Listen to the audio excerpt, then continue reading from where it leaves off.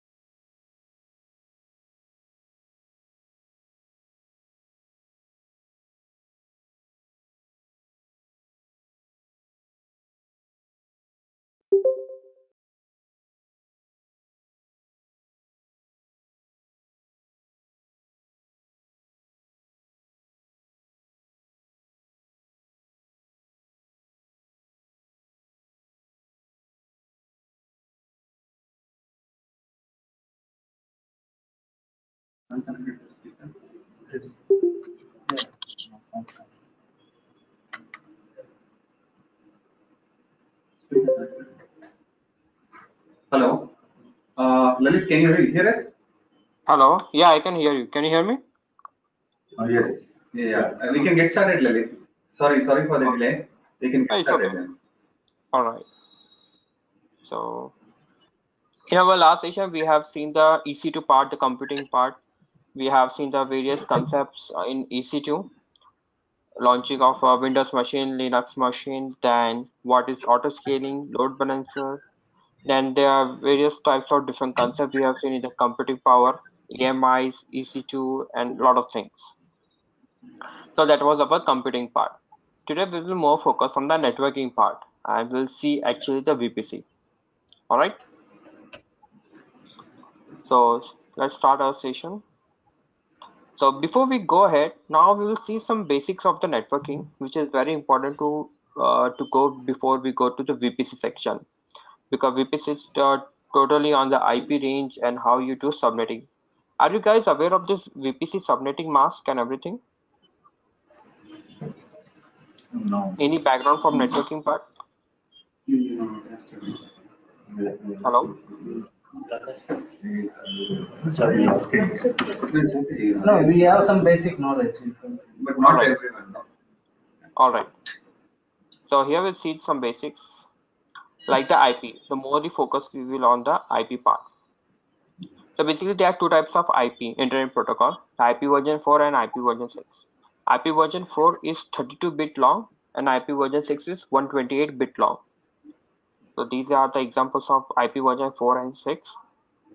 Now, when we consider the IP version 4, this is 32-bit long, which is divided into four parts, like 2.255.0.38.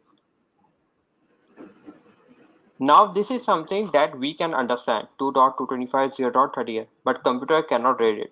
And whenever there is a communication between sender and receiver, this IP address is get transformed into its a binary format.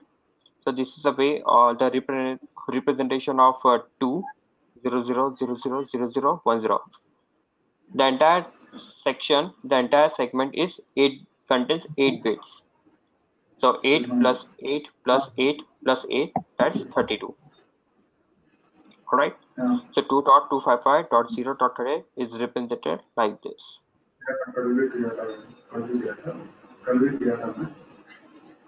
Your voice is breaking out. Are you saying something? No, nothing. Okay, alright. So let's take a first example, 10.0.0.0/16. Now when we talk about the VPC, a VPC range always starts from /16, the minimum, the maximum one, and the minimum goes /28. Now /16 and /28 is called a subnet mask. How you want to distribute your network and what is the range of your distribution. So 10.0.0.0/16 means starting 8 plus 8, that is 2-bit, remains constant.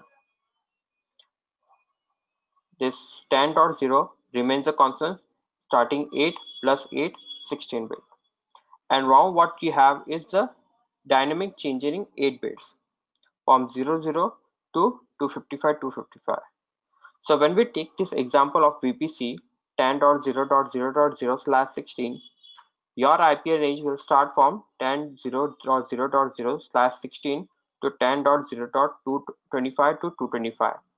Any range of number from this 2-digit 0.225 can be there. This is dynamically generated IP range. So 0.0 to 0.225, then 1.1 to 1.225. If you see all these combinations different, then you will find 65,535 different IP range. That is the maximum you can allocate on a AWS VPC. So when I take this example of my VPC range 10.0.0.0/16, the maximum IP address I can allocate in my infrastructure is 65,535. And out of this, 10.0 will remain constant throughout my network. So that's 16. Then let's take a consideration of /24. When you say /24, 8 plus 8 plus 8, 3 bits remains constant, and the remaining is only the last bit. So here the changes will be done only on the last bit from 0 to 225. So the maximum possibility you have is only 256. When you take an example of /24, then only you can take 256 different IP range from your system. Here 10.0.0 always remains constant in your IP range. Now you can take from 10.0.0.16 to 10.0.0/28. So 16 comes here, which gives you 65,565 different IP addresses. When you say 17, so from here to here, the starting number of bits will remain constant, and your IP range will start from here to here. So in this way, the VPC is selected, and then you can divide this VPC, the entire 65,000 VPC, into small groups called as subnet. You can go with 18, 19, 20, whatever it is. Till here it becomes constant, and only the remaining part will keep changing. Are you getting this, guys? This is very important. This is basic.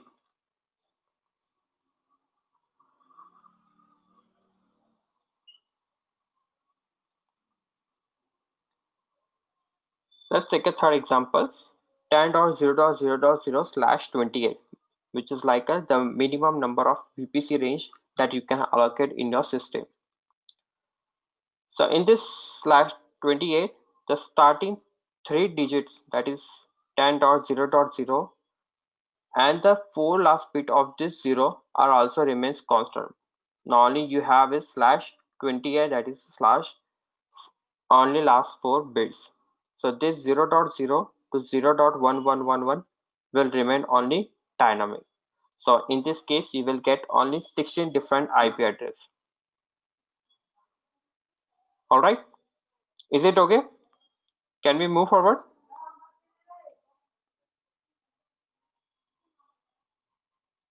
Hello? Yes, Lalit. All right. So this is the basic. Now, when you have 65,000 different VPC range, the maximum that you can allocate. And now when we consider a very huge infrastructure like Apple or Netflix or giant companies. So of course at that time 65,000 IP address is a very small range of IP address.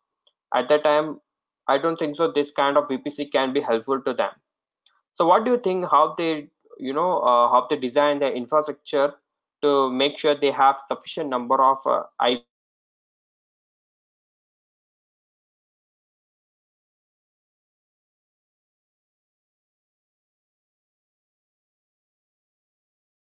They will use IP6, I think.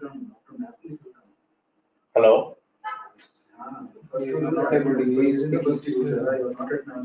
He's speaking. You are not hearing. Chat. Gradually, over that it will come.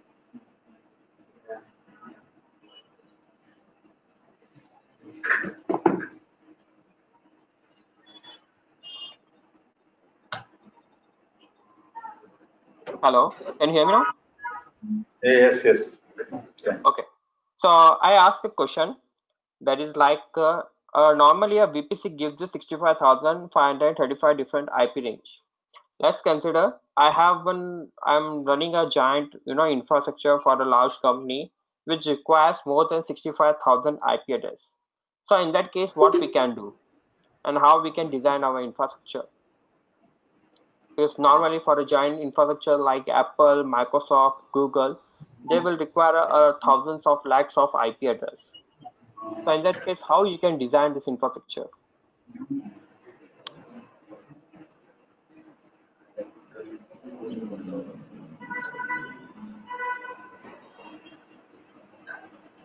Now this can be a very good example in the exam. This kind of questions are asked in many times in exam. You can create different VLAN and give them. Sorry, once again. You can create different VLAN and give them. You can create different. VLAN. What is VLAN? VLAN. Virtual LAN. How is it going to help you? So each company we can make different subnets. Okay, of course, yeah. Subnet is a different part. Subnet is always a part of your VPC. Now, when we have this 10.0.0.0/28, we have now 16 different IP addresses. I can create a group of 16 different subnets with each one IP address. Or when I have 65,000 different IP range, I can distribute into multiple subnets. That's not a question. The complete entire range of VPC is 65,000. I need more than 65,000. Then in that case, how we can use? Can we use /8? No, the minimum is /16 and maximum you can go with /28. Okay. How about creating two VPC and then joining together? Yes, correct. Yeah, so AWS support that feature is called as VPC peering.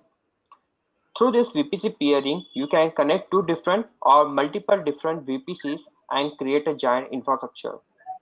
Now AWS supports VPC peering within the region, across the region, or across the different AWS account.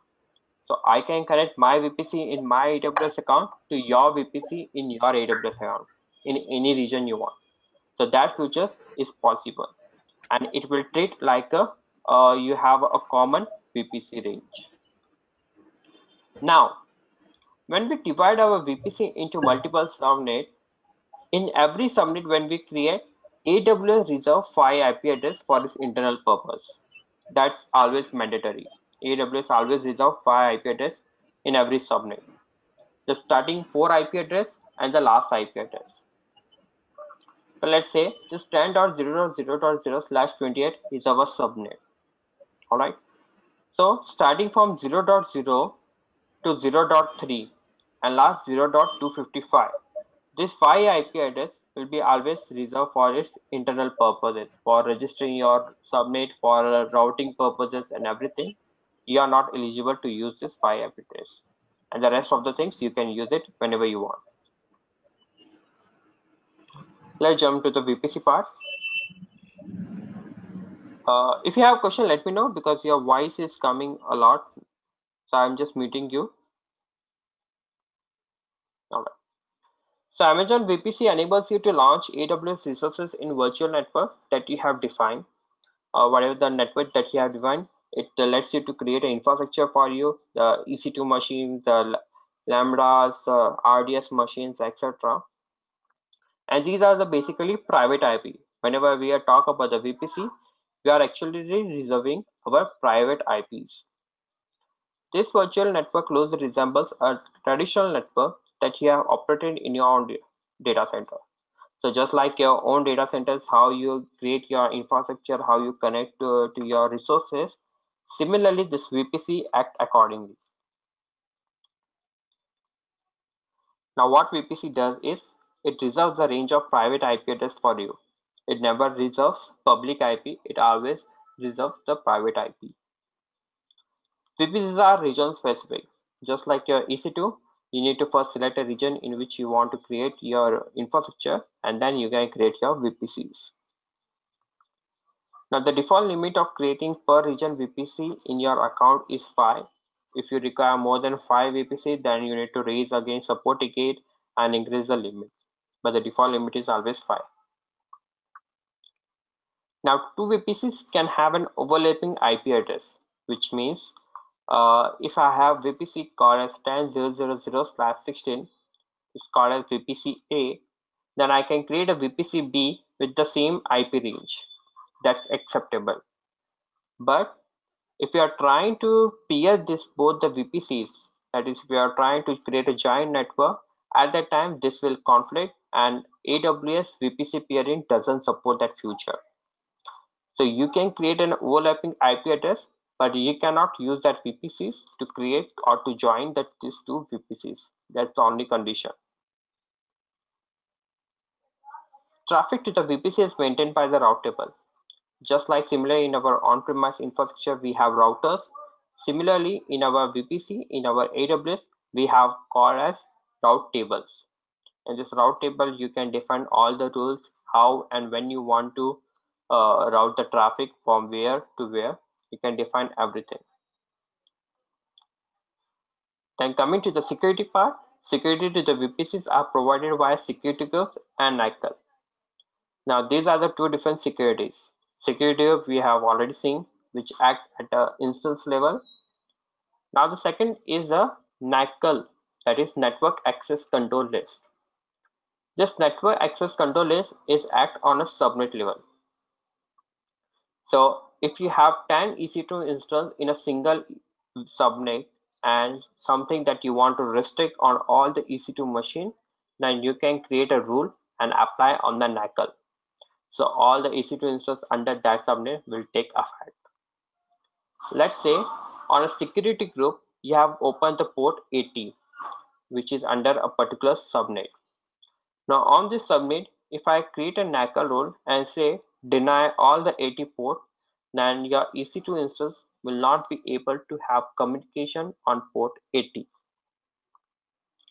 So NICL rule always act at a subnet level and security group act at a instance level. We have this in the future slides. Let's talk about the first subnet. A subnet is basically a logical grouping of IP address in a VPC. So whatever the VPC you have, you can distribute this VPC range into small chunks. These chunks are nothing but called as subnet.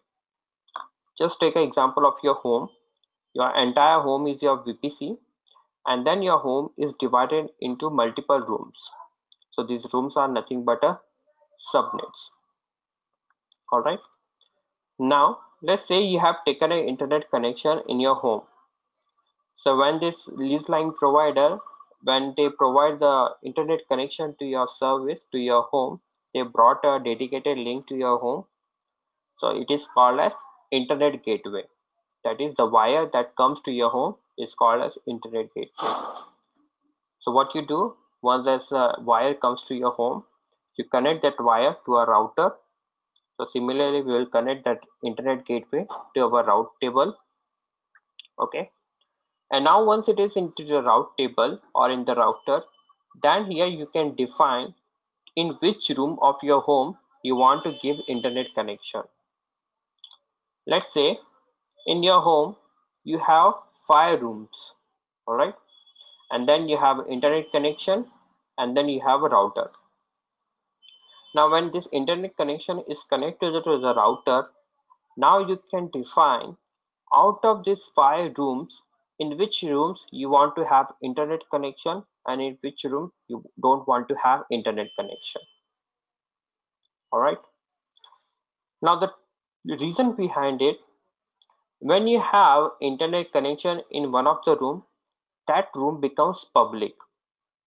That is, you can have internet access in that room and you can communicate to anyone you want. But the room which do not have internet connection is a private room. You do not have any access to, you don't have any access to the internet. You cannot download any packages. You cannot upload any packages. You are out of internet service. So that's the thing behind public subnet and private subnet. Now consider your home is your VPC and you have 5 rooms, that is 5 subnets. So when you have internet gateway which is connected to the router, in this router you can define which subnet do you want to have internet connection and which do not. When you connect a subnet or when you connect a subnet to an internet gateway, that subnet is called as public subnet. And when the subnet is not connected to the internet, that becomes private subnet. All right.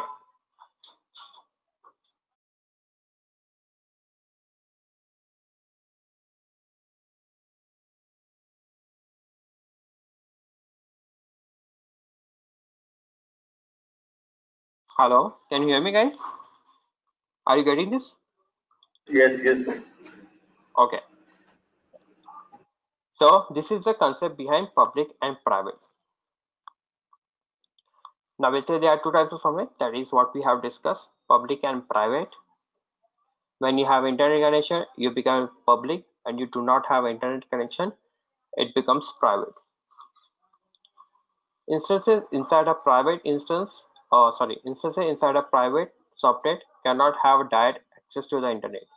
So whenever you launch a EC2 machine inside a private subnet, you cannot have internet access. But when you have created a EC2 instance in a public subnet, you then have an internet connection. By default, whenever you create a subnet, it's a private. You manually make it public. That is, you connect an internet gateway and then you make it public. Public subnets can be moved to the private and vice versa. That is, whenever you attach an internet connection, it becomes public. When you detach, it becomes private. So this is something that you can do whenever you want. Any instance launched in a VPC has to be inside a subnet. So whenever you launch a EC2 machine, it needs to be under a VPC, and then under the VPC, it needs to be inside a particular subnet. That is mandatory part. We have seen this in our EC2 section.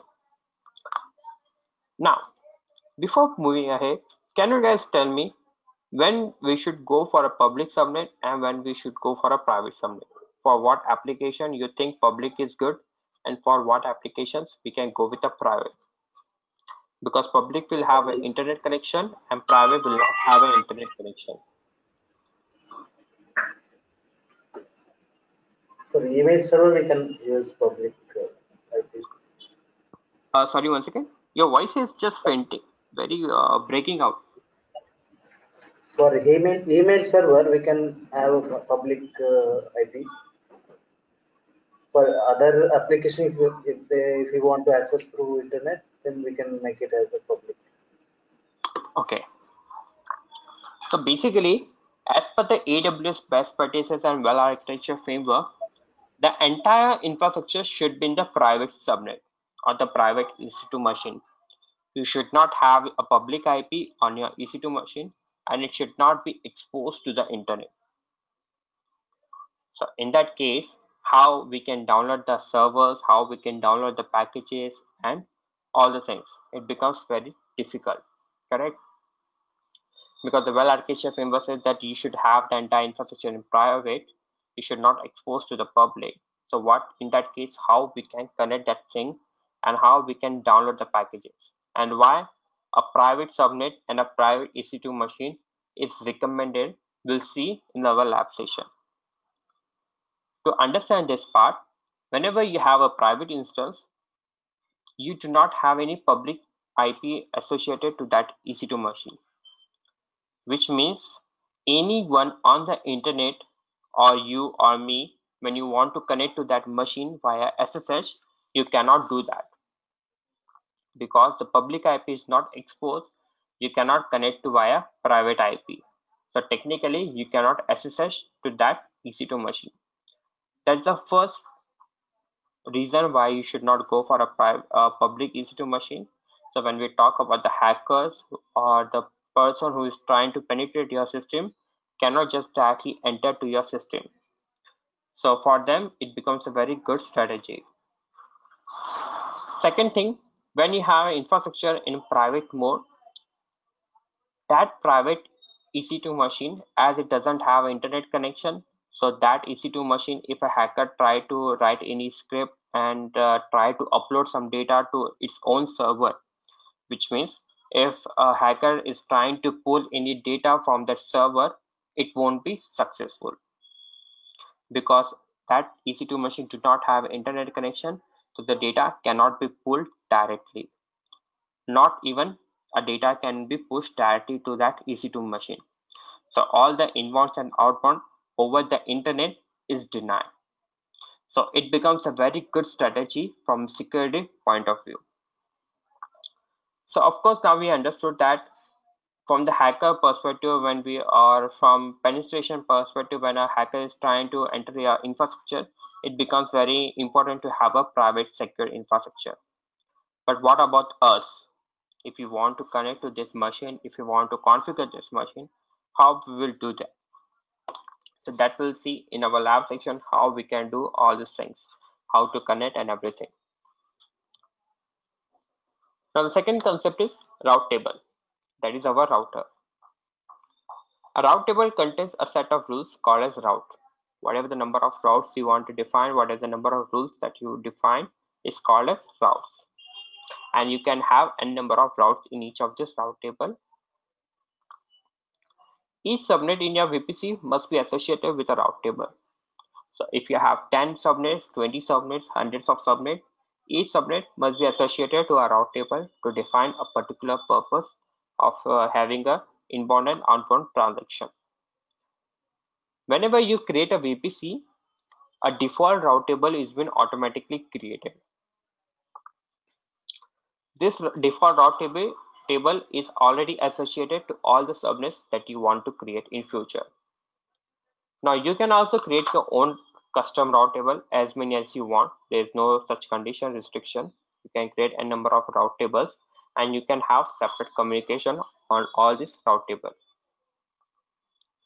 VPC automatically comes with a main route table. So while the one that I've told you, the default route table is called as main route table. That you cannot delete it, that you can only modify. A main route table can be replaced with a custom route table. That is the one that you can manually create. You can replace the main route table with the newly created custom route table. Every route table contains a local route. Now this is very important, local route. This local route defines the internal communication between your VPC. To understand this part, let's say there are two computers in your lab. Okay, these two computers are connected via a LAN cable or via a router to both the computers. You do not have internet connection to this router. This router is just connected to the LAN, and LAN is just delivering the content or transporting the content from one computer to another computer. Of course, that is possible with a router or a direct LAN cable. You can transfer the data from one computer to another computer. That is possible when you have two computers in the same place, or when these two computers are connected together via a dedicated link. So the same features is been provided by this local route. This local route defines the range of your VPC. So for example, if you have a VPC range of 10.0.0.0/16, so in this local route, this VPC range will be available, which you cannot delete, which you cannot modify. This defines that any communication between one computer to another computer within the same VPC is allowed. Any transmission of data, any backend transmission within the same VPC is allowed. This is called as local route. Then we have security, which we have already seen in our EC2 section, that it acts as a virtual firewall for your instances to control your inbound and outbound traffic. Then you can attach 5 security groups to a single EC2 machine at the same time. The maximum limit is 5. Security group at an instance level. You can only associate security group at an instance level, not at the subnet level. Rules in the security group define inbound and outbound traffic control. So whatever the inbound and outbound traffic that you want to control, you can define in the rules section of the security group.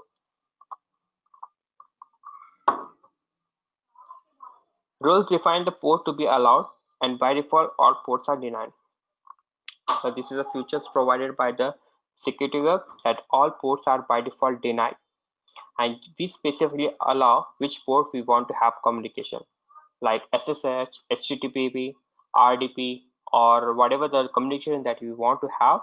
We define a specific port and the specific source from where we are getting this request. So this is all features that we provide on our security group. Option to have separate and inbound and outbound traffic. Now there are a lot of applications, mostly when you are dealing with a network-based application. there are a lot of things that you need to have communication on different ports. That is like you take you take an input on a specific port and you give output on another port. Like you are taking an input on port 91 from your client, from your customers, and then you are delivering your content to your customers on port 92 maybe, or for your own infrastructure you are using 92 port. So you can have separate inbound and outbound transmission. Security groups are stateful. That is when you have inbound and outbound traffic, which you can specifically define and which only allows you to have only allow rules, not the deny rules. That means it's a stateful. The second security feature is NACL, Network Access Control List. So this is an optional level. That is, if you want to enable this feature, then you can. Otherwise, it's not mandatory to always include this NACL rule. It again acts as a firewall, but now this is at the subnet level. The one that we just talked about, the security curve, is act at the instance layer, but now this act at a subnet layer. You can associate a network access control list with multiple subnets. However, a subnet can be associated with only one network access control list at a time. Just a common scenario. A single subnet will be associated on a single network access control list only. Now, in this network access control list, you can define multiple range of IP address. So how it works? Here you need to define the number rules.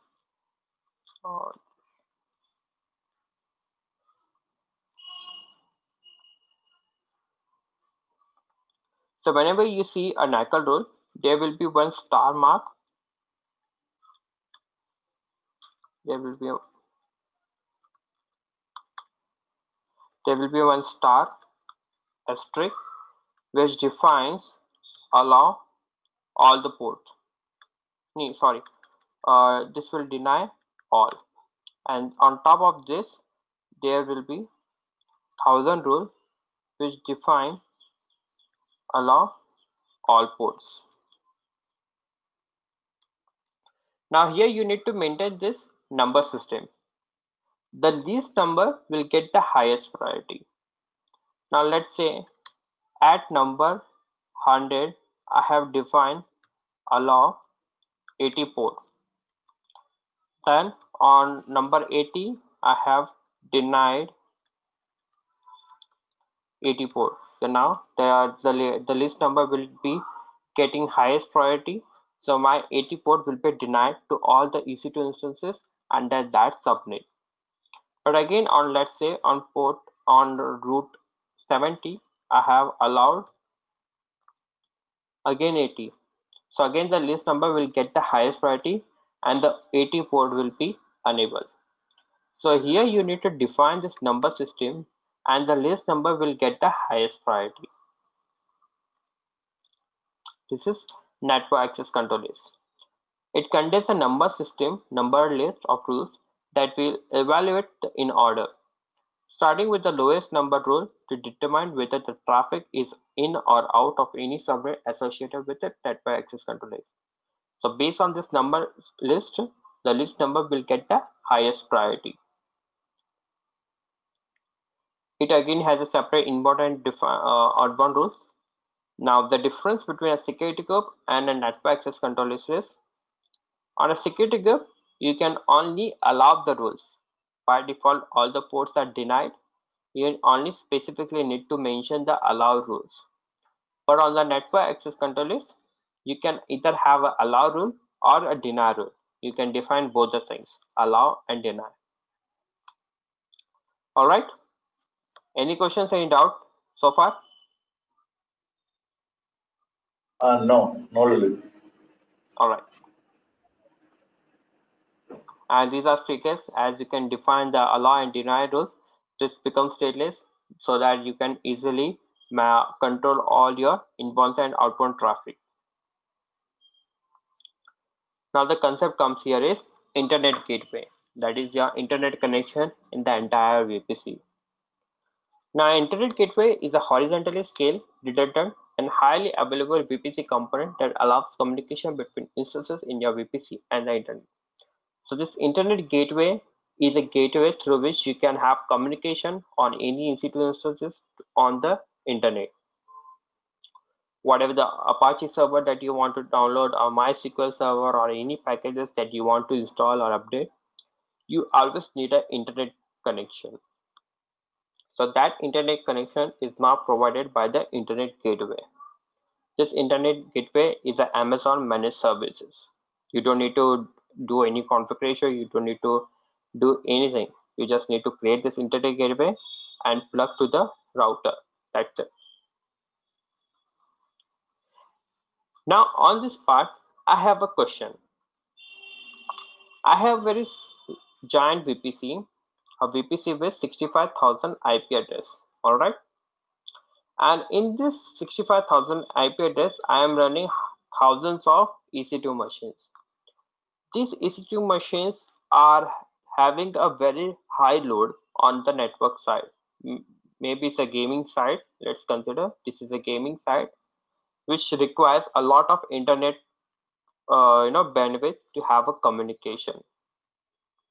So when I have hundreds of or thousands of EC2 machine running in my system, which is continuously taking a lot of internet bandwidth, so there will be definitely lag in the internet connectivity. So what in that case, what we can do to upgrade this internet capacity to a higher version, or just in short, I want to update the size of my internet capacity. Maybe currently, usually Internet Gateway gives you 5 GB or 10 Gbps of bandwidth. Now we require 20 Gbps of bandwidth. So in that case, what do you think could be a good option to increase the size of the internet bandwidth?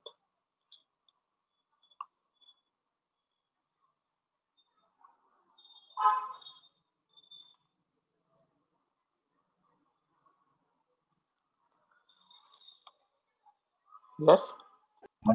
Multiple gateways will use. Now, the first condition of the VPC is to a single VPC, you can associate only one internet gateway. There is no way that you can associate 2-3 internet gateways. And this is a very good exam question in your exam. This question has asked a lot of times in exam.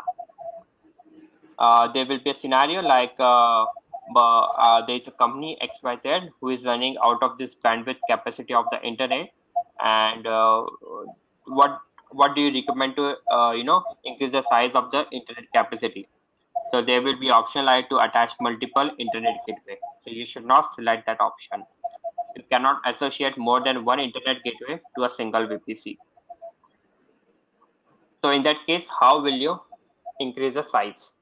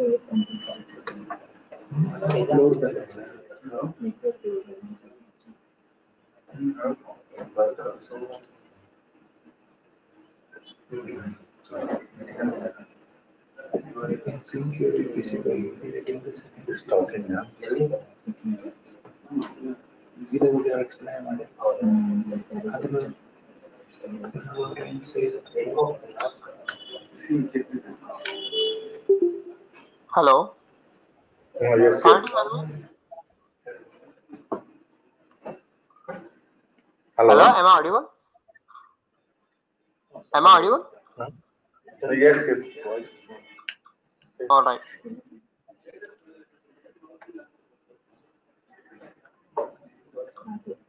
So what is the answer? So in that case, how we can increase the size of the bandwidth? This is a very common question, and this is a very common thing in when designing infrastructure on the cloud.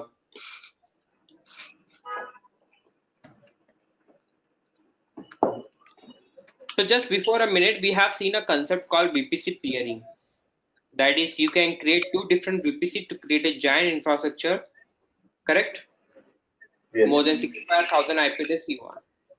Now, when you have one only VPC, which has a very huge load that requires more internet capacity, more internet bandwidth capacity, then you can distribute this load into multiple VPCs, because we know that only one VPC will have only one internet gateway. So now what we can do is we can distribute this VPC into multiple VPCs, and then we connect it together so that it becomes a single giant infrastructure. And when you have multiple VPC, it means you have multiple internet gateway. Let's suppose I have thousands EC2 machine. I can divide this 1000 EC2 machine into multiple servers, into multiple VPCs. So when I have multiple VPCs, it is connected to multiple internet gateway. So in that way, we can increase the internet bandwidth capacity. All right. So whatever the questions you have in your exam, in the way that the question is designed, you should select such kind of answer that will give this kind of option to distribute the network into multiple VPC, so that every VPC will have a separate internet gateway, and then in that way you can increase the size of the internet capacity. All right. Okay. Now the internet gateway is, we have already seen that whenever you connect internet gateway to a subnet, that subnet becomes public. But when you do not connect internet gateway, it becomes private, which means all the EC2 instances in that private subnet will not have any internet capacity, internet connectivity. But the EC2 instance who is connected to the internet gateway can have communication on the internet. So all these things connecting to the internet and not connecting to the internet is done at the route table. And the second concept here is called to perform a network address translation. Now this is a very common service which will filter your public internet to the private. We'll see there is a separate session available. We'll see this net part in detail. So there is a very small limit overview, that is number of VPCs per region that you can create in your AWS account is 5. This is something that is you don't need to remember from exam point of view, but just as a solution architect, this is very important to remember the things whenever you are dealing with your customers, with your clients. At that time, with this knowledge, you can design your infrastructure and also tell them the conditions and the restrictions part here. So just for the information purpose, you can keep remember. VPCs per region 5. Subnets in each of these VPCs can be maximum up to 200. Elastic IP per region 5. These are the when the PPT were designed at the time, this was the limit overview. Now maybe this limit has been changed somewhere up and down, so that's not a problem. Internet gateway per region, that is 5 again, as you have 5 VPCs per region, so you have internet gateway per region is also 5. Network net gateway, that is network address translation. We will see later on this what is this concept. Per availability zone is 5. Virtual private gateway, that is if you want to connect your VPC with another cloud service, maybe Google or Azure, you can use this virtual private gateway to connect to that VPC. Or if you have a infrastructure on premise and again you have infrastructure on cloud, if you want to connect these two infrastructures together, then again you can use this virtual private gateway, which also offers you 5 gateways you can create per region. Then you have NACL per regions, NACL rules, that is 200 per regions you can create.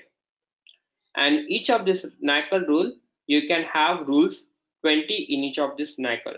That is, in each of these NACL rules, you can have maximum up to 20 rules. Route table in each of these VPCs, you can create a maximum up to 200. and in each of these route tables you can have a routes of maximum up to 50. Then you have security groups.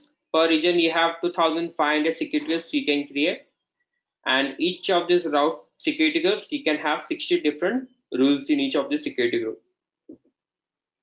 And then we have VPC peering connection, that is connected into different VPCs, that you can do 50 from one VPC to another VPC. This number of in your AWS account. Just a limit overview. Maybe some of the services is got upgraded to a higher version, but most of these are same. So that is VPC. Hello, Lalit, 1 minute.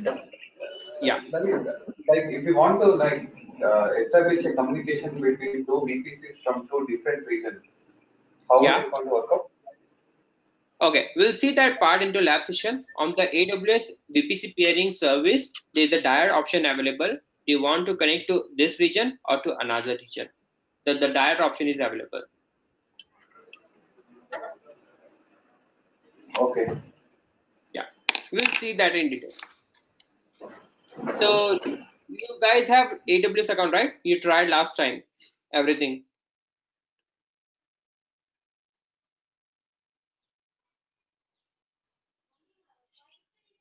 Hello, am I correct? You guys have an AWS account. Yeah. I'm logged in. Yes, sir. Okay, so I also logged in, and currently I'm in North Virginia. You can choose whatever regions you want. I'm in North Virginia, and from the services I can select the VPC.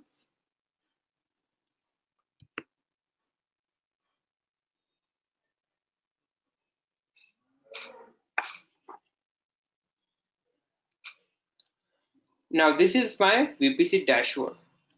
That is the number of VPCs you have, number of subnets you have, route tables, and etc. It will just give you a small description. Now it says I have one VPC here, and even if you log into your AWS account, you will find there is a one VPC available. This VPC is nothing but the default VPC, and you will find the same CIDR range here, 172.31.0.0/16. This is the same default thing.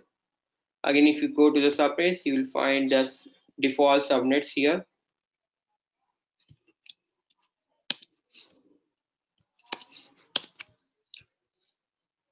Now, let's just start with creation of a VPC.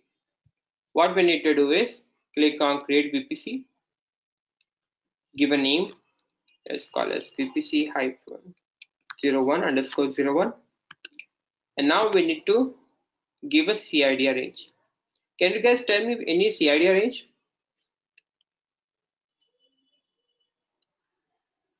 The one that we have just discussed in our PPT, the first thing.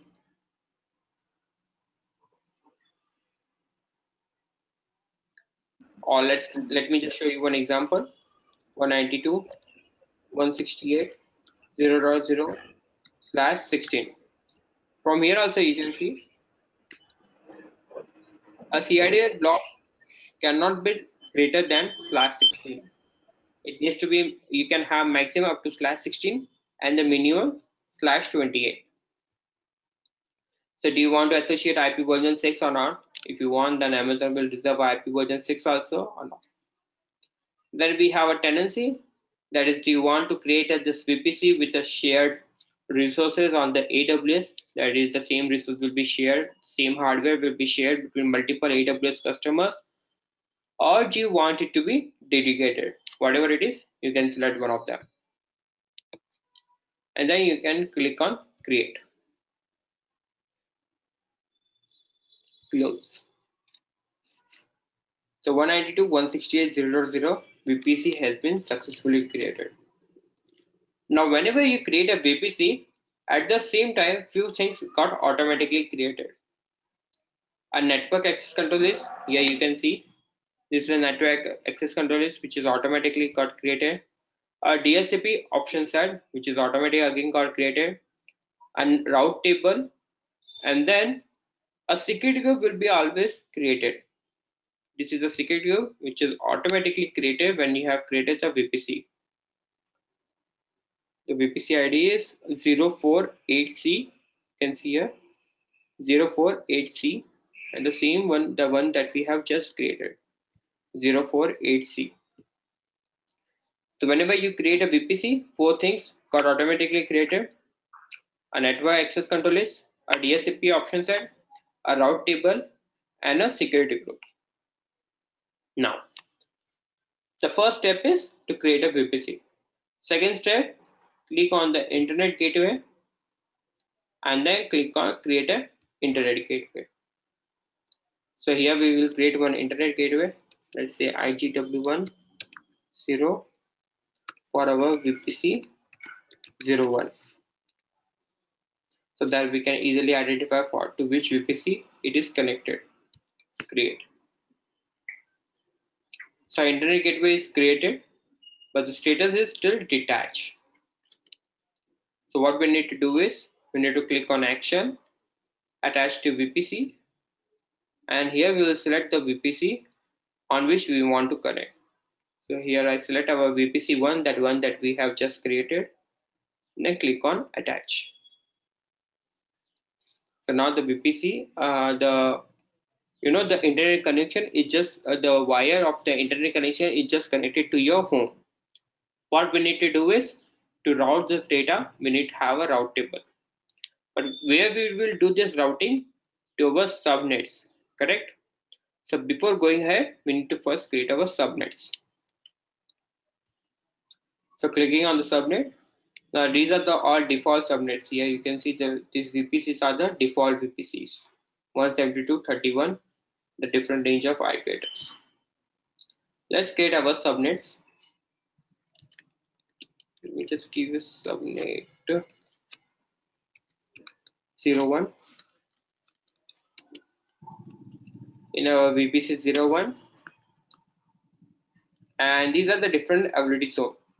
In which availability zone you want to create the subnet, it totally depends on you. Let me just create in US East 1A. Now can you give me any CID range for this, for our subnet?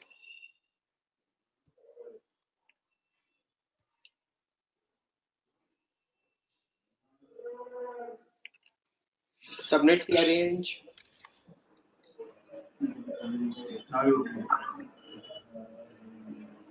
Yes. 192. 168. Correct. 06. 06. 198. 198 slash 16.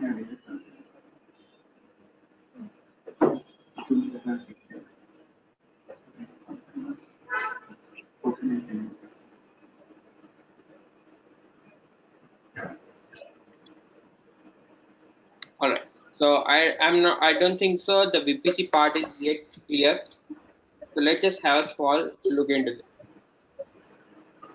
We have a VPC called as 192.168.0.0/16, correct? Which will give you approximately 65,000 IP range. Now, what is our job is to distribute this entire 65,000 IP range into small groups, into small subnets, so that we can have a separate way of communication. Like 2 subnets for front end, 2 subnets for another application, 2 subnets for database, etc. Likewise.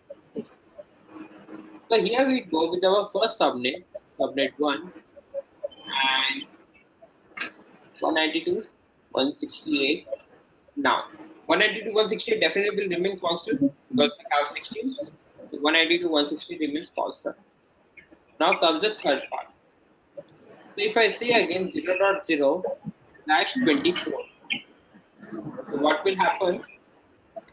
This 3 digits becomes constant. Now we have only changing bit from 0 to 255. So in that case, you will get only 256 IP range. So we have a subnet 1 with maximum up to 256 IP address. Let's create another subnet 168. Now we know That 0.0 to 0.255, the entire range is consumed, correct? Now we cannot have 0.0 again, 0. Anything. So we need to start from 1.0. Now our IP address will start from 1.0. Now let's say I want to give 17. Can I give it? Yes. So what will happen when I say 17? Approximately 32,000 IP addresses will be reserved. So now you need to calculate from 1 to 32,000, 1.0, 1.1, 1.2, 1.3 till 32,000 IP address get completely reserved. The place where it got completely reserved, from next onwards, you have subnet 3. So how will you identify the where it stops? So basically there are a lot of calculators available. You can also go with that.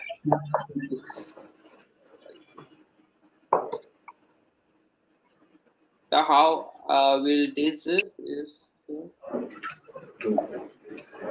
to the power of n.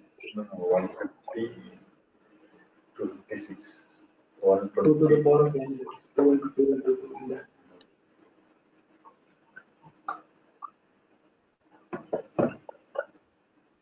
so we need to have slash where we have slash 17. 17 will reserve 32,000 IP address. So that means You can give 130 onwards. 130. Which 1.0 slash we have mentioned 17. So it should start from now 128. So we can go with 129. Okay. So from 1.0 to 192.168.128.0, the entire range is being consumed. Can you see this? From 1.0 to 128.0, 127.255. The entire range is consumed by this 17 range, which will offer you approximately 32,000 IP addresses. So what is the range found by subnet 3?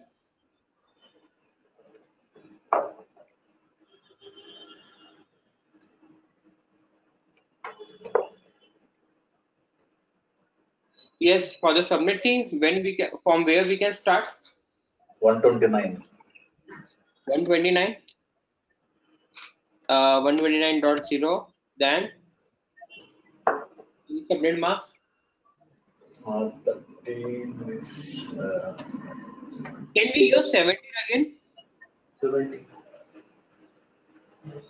Yes. Is it possible? Yes. How?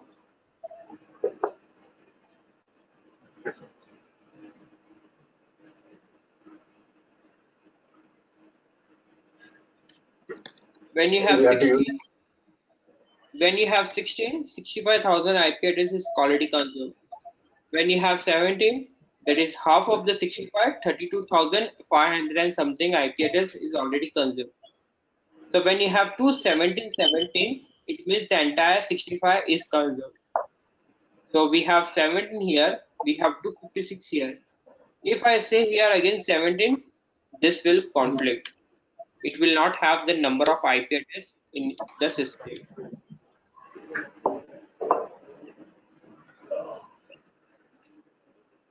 you have to use 7. See here, 32,766, that is 32,766 plus 256. This is all total we have already consumed out of 65,000.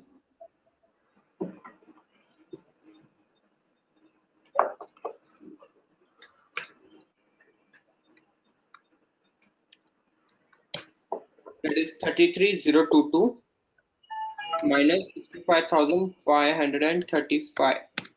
Now you have only 32,513. 32,513, which means you cannot go with /17. So for the subnet tree, which you can go.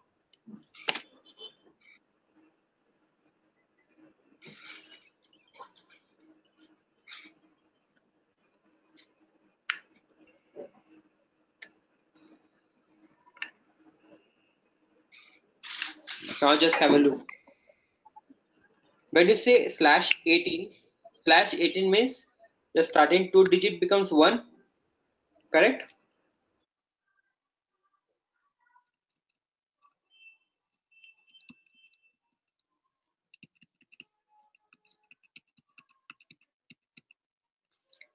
Here from here to here, this 16 is consumed.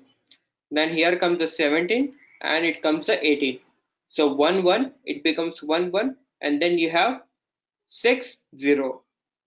So 1 1 and 6 0, 4 5 6. If I convert this part into a decimal, it says 192. Correct? So from 192, you can start.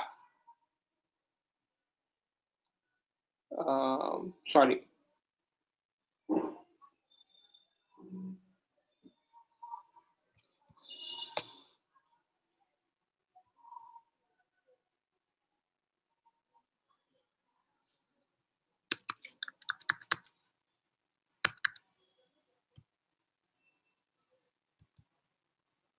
It gives you 63. So 129 plus 63. When you say /18, so from 192 plus 63, the number of IP address will be reserved. Now 63 into 256 will be 16,000 IP range. So you can go with 18, you can go with 19, you can go with 20, 21, 22, 23 till 28. You need to understand, you just have now 32 IP address in your system. Out of the 65, 32,000 here you have already reserved 32,766, and here you have reserved 256. So out of this 65,000, this number of IP address is already consumed. The remaining is 32. Now it totally up to you how you need to distribute this. Let's say again I want to go with only 24 to 56 different IP address. I can say 24 again, which will give me 256 again. Now here the remaining is 256, that is whatever the number will be, the remaining will be here. I can have 3 subnets in 3 different availability zones with this number of capacity. If my application requires 32 different IP address, or my entire application is very big, so I can put into the subnet 2, I can have 32 different IP address. For my small application, I can have only 256 IP address, and I have small infrastructure for that. This is not easy, you need to do practice. Let's take an example. Can you give me now one VPC range?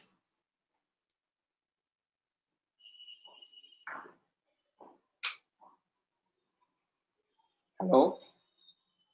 Any VPC range apart from 10.0.0.0 and 192.168.0.0? 192, Okay. 169, 00. Okay. /16, right? Slash 16. Okay, now I need 6 subnet. 1, 2, 3.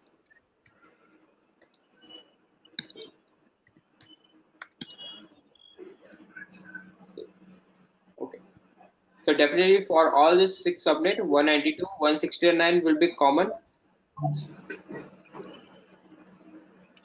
So now give me some range of IP address for my all the 6 subnets. I want to have 6 subnet, and I also require any future subnets in case my infrastructure expands in future. I need to keep a certain amount of IP address for my future purposes. Now tell me some subnets.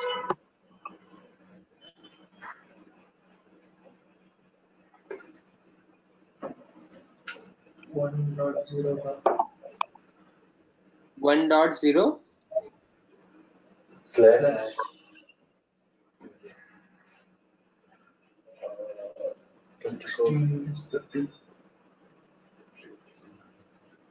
sorry, your voice is very faint.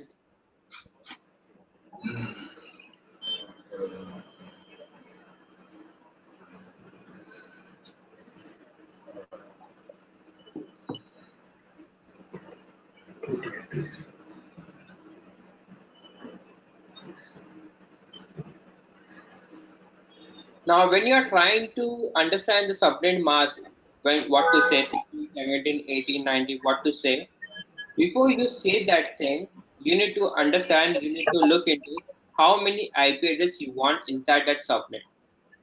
What is the purpose of that subnet? Is it going to be for the front end? Is it going to be back end? Or is it going to be for the database server? How many instances will be inside of the servers? And based on that, you need to decide the number of IP addresses you want. And based on this IP address, you need to give the subnet mask. This is not random number. This is the number of IP address that you want in this subnet.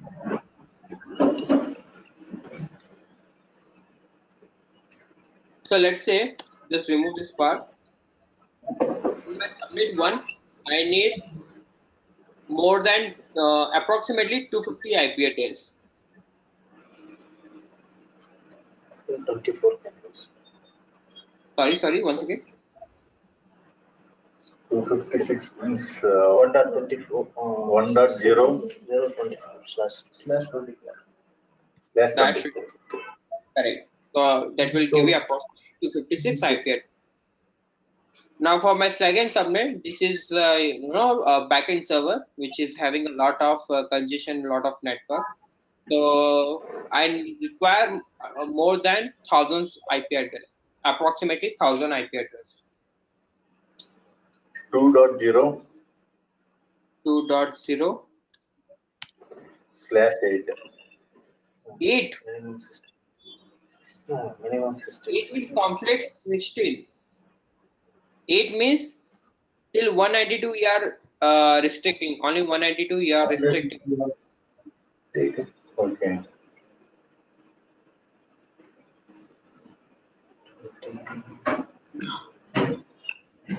Slash 16 gives you 65. 17 gives you 32. 18 will give you 16. Just keep half. 18 will give you 16. 19 will give you 8. 20 will give you 4.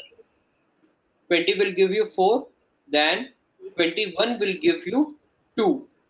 And 22 will give you 1000. Now if you want to check, what you can do is slash 22 calculate, and here you can see it will give you approximately 1022 IP range. Correct? Yeah. So I can say here 2./22, which will offer me 1022 IP address. Now what will be the subnet string? If I want, let's say 4000 IP range.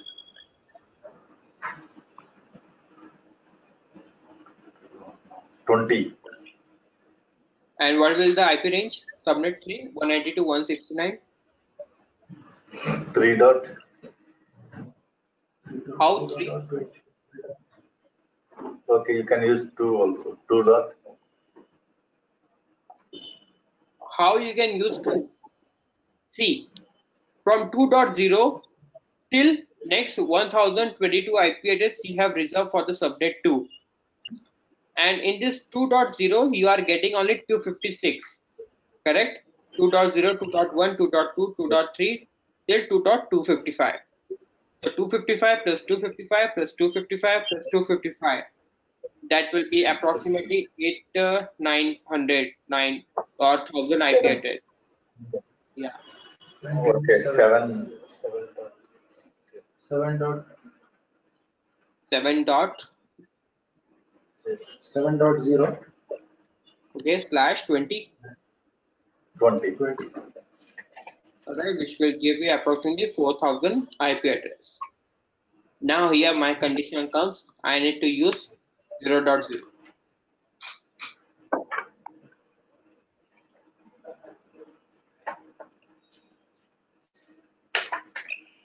Now what is the range of subnet I can go?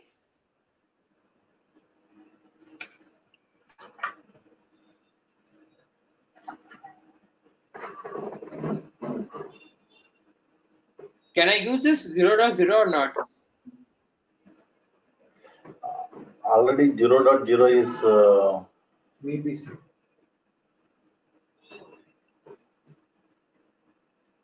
We have VPC range starting from 0.0, but our subnet range starts from 1.0. So I think our 0.0 is still vacant. Yes. So how many IP addresses do we actually have in 0.0 combination?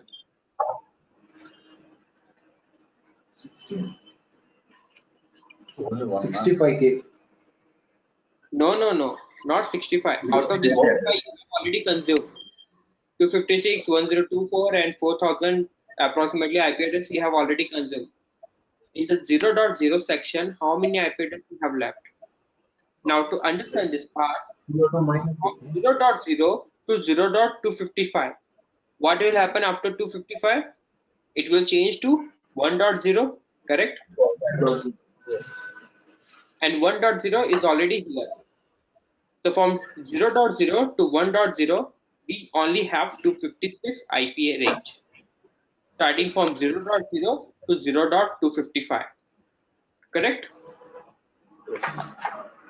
So, yeah, so we can go maximum with the /24. I can also go with 25. I can go with 26. I can go with 27. I can go with 28. Let's say I'm going with 28 and it gives me only 16 IP address. Again, here I want to go with 0.0. I want to again go with 0. So what will the IP address now? 17, 0.17. 0.16. 16. 16. Again, what subnet mask I can go? Can I go with 27? Yes. So 27, how much it will give? Approximately 16, 32. It will give you approximately 32 IP address. Correct? Yes. So now again, here we have 7.0, and after 7.0 we have 4000 IP address reserved. Now I want to go ahead out of this network. So where this 4000 will end?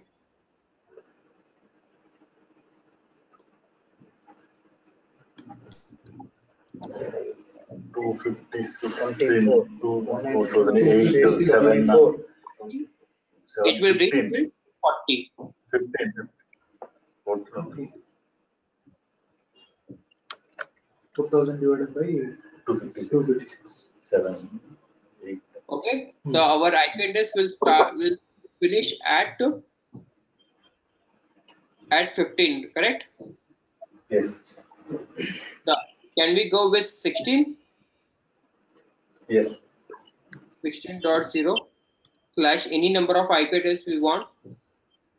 Any number, can you tell me? Let's say again 24. All right.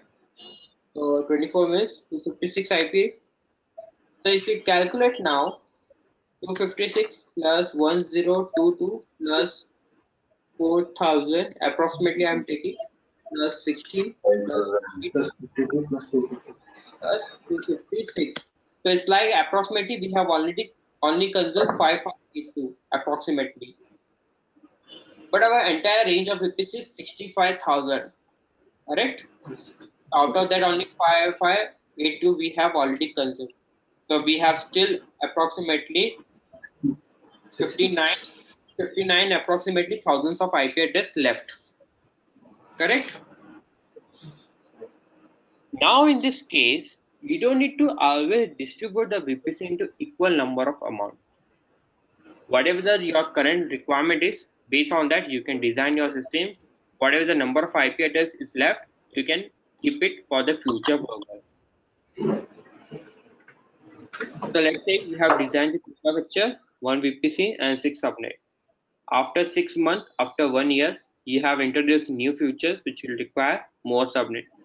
So at that time, you can create another subnet, subnet 7, and you can define whatever the range of IP address you want at that time.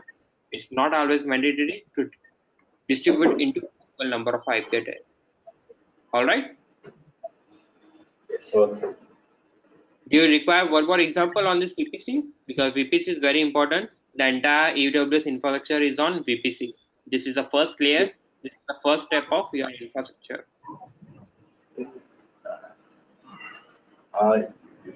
Yes, Lalit. All right. Let's take one more VPC. You guys tell me some different, apart from 192, some complicated number, or I will just say complicated. 244.329. Sorry, 329 is not possible. 129 dot let's say 4.0. So when I say 4.0, what will be my range of IP address for my VPC?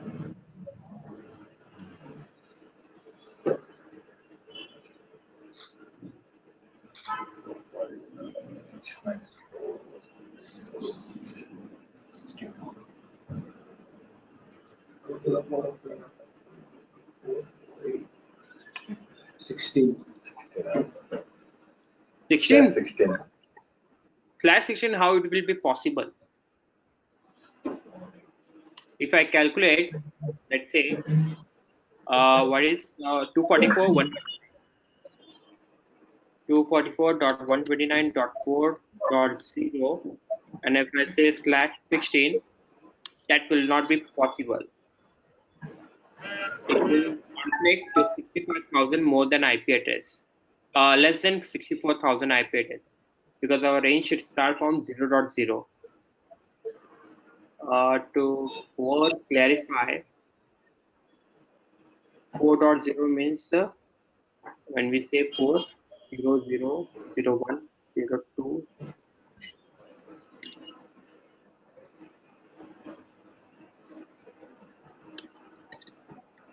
One 001. This is 1016.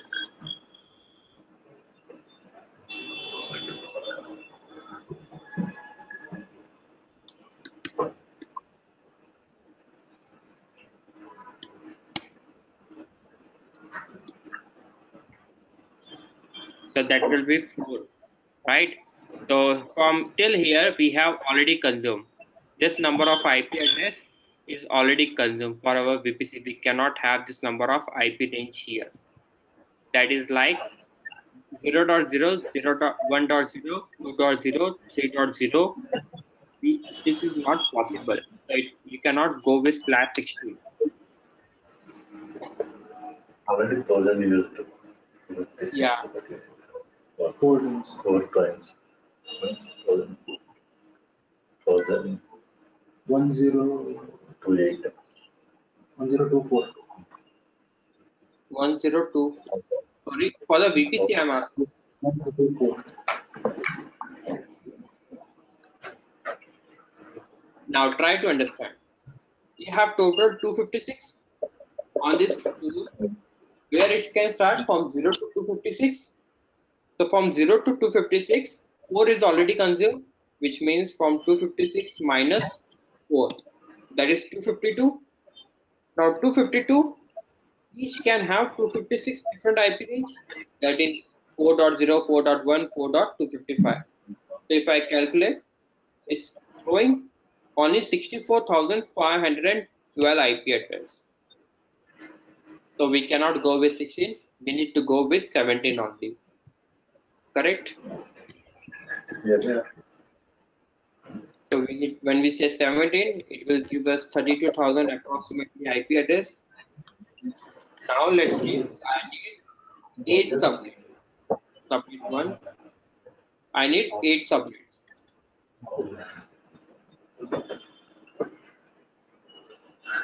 To 44.129.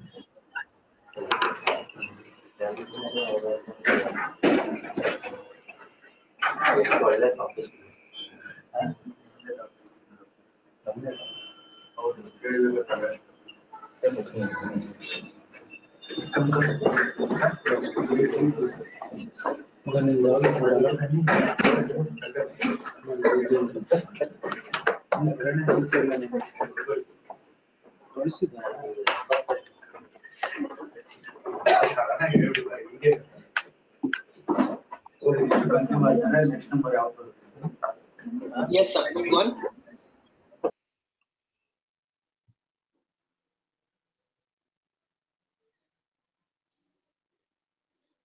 In subnet one, how many you want?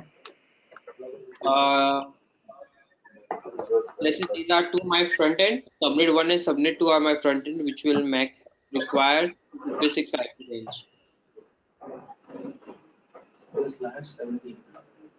56? 256. Yeah. 256. Okay.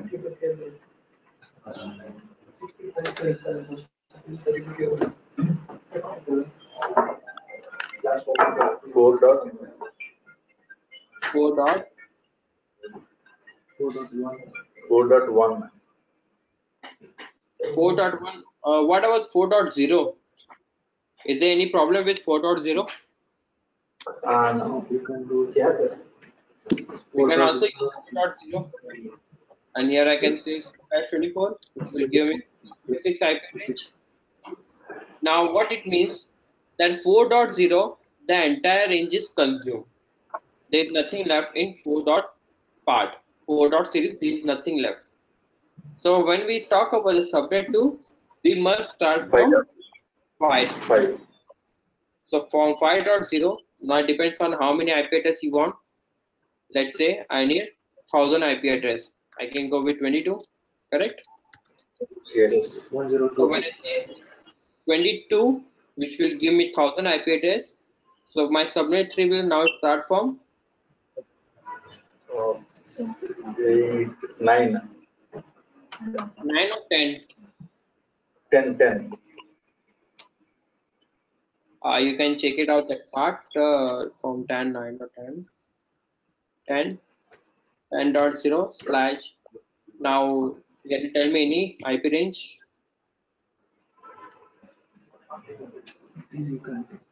What about 18?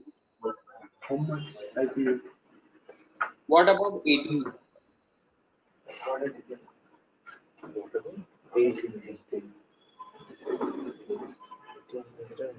18 means 16,000 different IP range you have already consumed, correct? Okay. So now you need to do total 16,000 plus 1000 plus 256. That is approximately 17,000, or you can consider 18,000 you have already consumed. Out of this 32, 18,000 is consumed. Yes. Now subnet 4. 14,000 balance. 32 minus 18, let's do 32 minus 18, that is 14,000 left. So you need to distribute 14,000 where? Into 5 parts. Now, before we go ahead, we need to check whether the 60,000 ends in this 10.0 series, where the 16,000 end. So around 41 it will 51 it will start. 51 we have seen at 18. It should start from 63, correct? 10. Yeah, we will start from 10 and it will finish till 63.255. So our next IP range should start from 64, correct? Yes, correct. Are you getting this? 16,000 Yes. IP from 10.0, you need to calculate every IP address till it reaches to 16,000 different IP range. So approximately we need to start from 64. So 64.0 slash now 16,000 we have consumed, 17,000 something, 18,000 we have consumed, let's say. Now we left is only 14,000. So for 14,000, let's say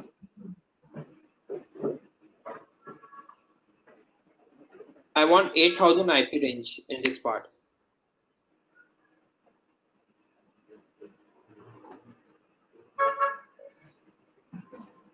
Okay. 8,000 IP. 19, Yeah. 19. 19, correct. It will give you approximately 8. So out of 14, 8 is consumed. Now you left only 6,000, correct? Now where this Yes. will end? We need to check this part. 64, and here it's our 19. That is till 95 we have consumed. So our start from 96. 96 dot, let's say again 0. Now we need to think very carefully. We only left with 6,000 IP range, and still we need to create 4 different IP subnets. So we need to distribute it in such a way that whatever our purpose of that subnet is, it should meet.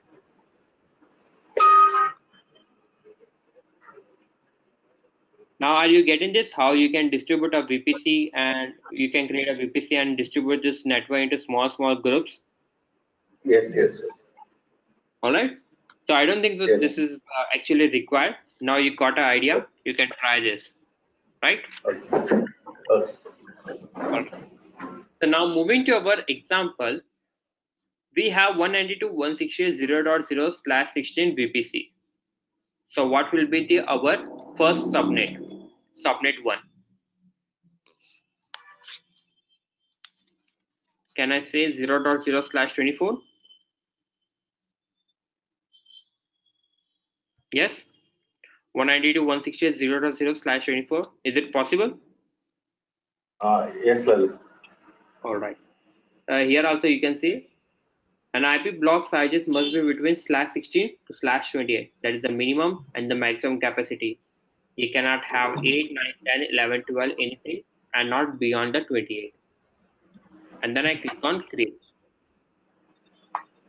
So my subnet 1 is created.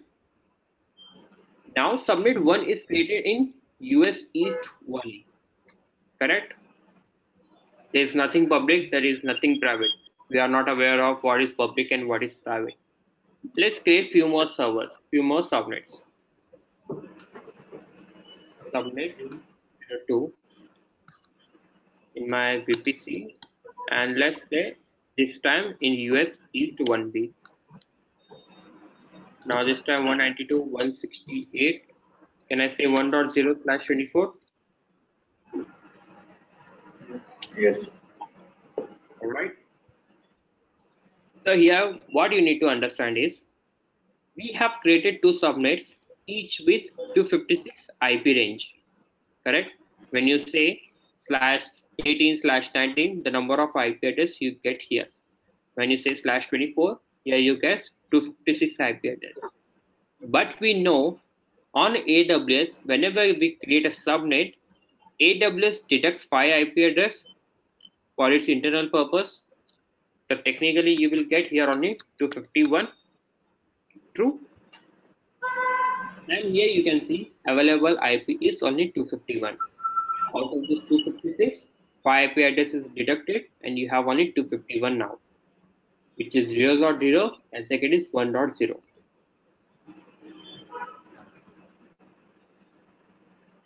Now, can you tell me the purpose of creating different subnets in different availability zone?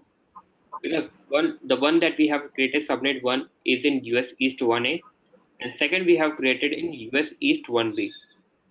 That is inside the North Virginia region.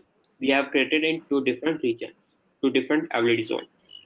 Just like in Mumbai, we have 3 availability zones, 3 data centers, and we are creating a subnet in one of the data centers. Then we are creating second subnet in second data centers, and third subnet in third data centers. What is the purpose of it?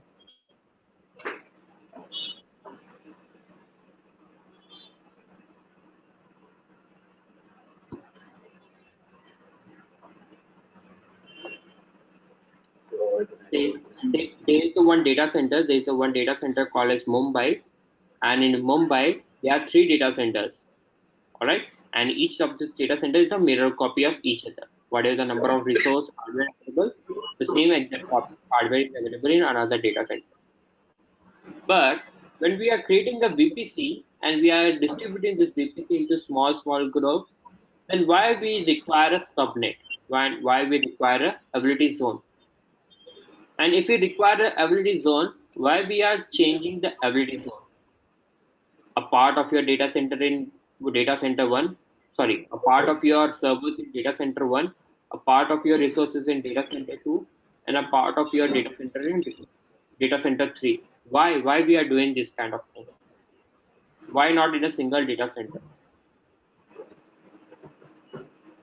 Well, maybe for load sharing and availability, with the high availability of region-wise high availability or something. No, all these are in the US East. Even if you consider Okay, Mumbai so- region, all the data centers are in Mumbai. So there is nothing with the region. Security. Disaster recovery. How security comes into the picture?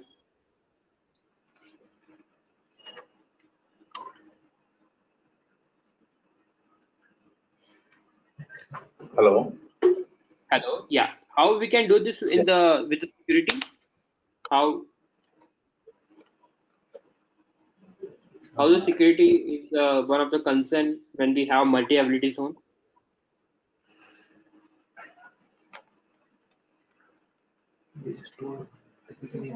Hackers. Can Maybe one we do subnet this is compromised. Okay, sorry. Yeah. This is something like a VPC level high availability or something. Yes, of course.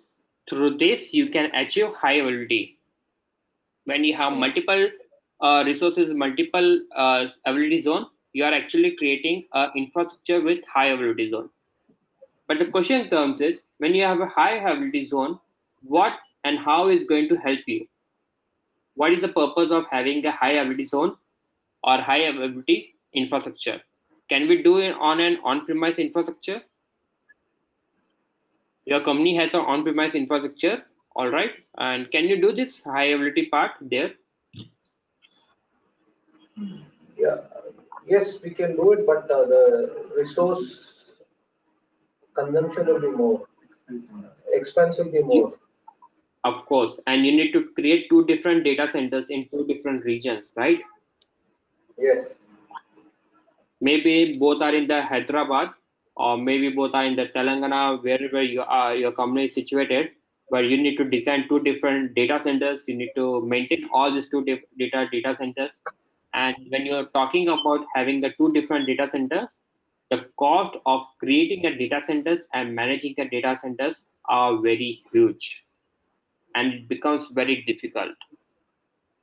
But with AWS and with this cloud computing, it becomes very easy to design the infrastructure in multiple data centers. Now, coming to the point why we should design in such a way to have multi-ability zone. The reason is, if one of these data centers goes down, then what will happen? All the resources that you have created, all the instances, all the database will again go down, definitely. So in that case, the another data center will be keep running, will be up and running to support your application. To understand this, let's say you have 100 EC2 machine for your front end. All right. This 100 EC2 machine you have distributed into 2 subnets, subnet A and subnet B. Subnet A is in US East 1A and subnet B is in US East 1B. All right. Let's say to your 100 EC2 machine, one of the data centers goes down due to any technical error, due to bandwidth issue, one of the data center is down. So at that time, what will happen? The other 50 EC2 machine, which is in another data center, will be keep up and running and will help to serve, help your customers to serve. In that way, we can achieve high availability zone. Now again, I have one small question. When you have hundreds of servers and out of these hundreds of servers, only 50 are currently running and supporting to your customer. So that definitely the load will be very high, correct?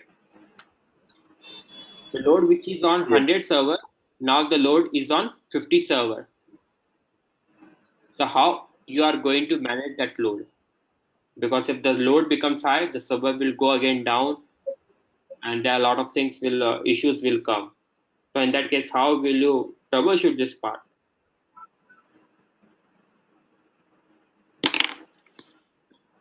Split the load sharing across multiple subnets. Yeah, of course, that we are doing. Let's say Our whatever one the is load is down. coming. Let's talk about the Netflix application. To this Netflix application, millions of users are requesting for the data. And this data is situated in two different subnets into different availability zone, and hundreds of servers are running behind it.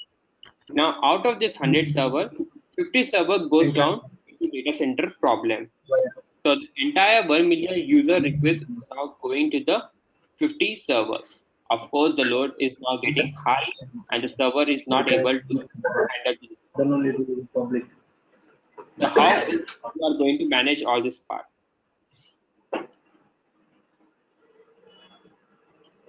Are you getting the scenario? Yes, yes.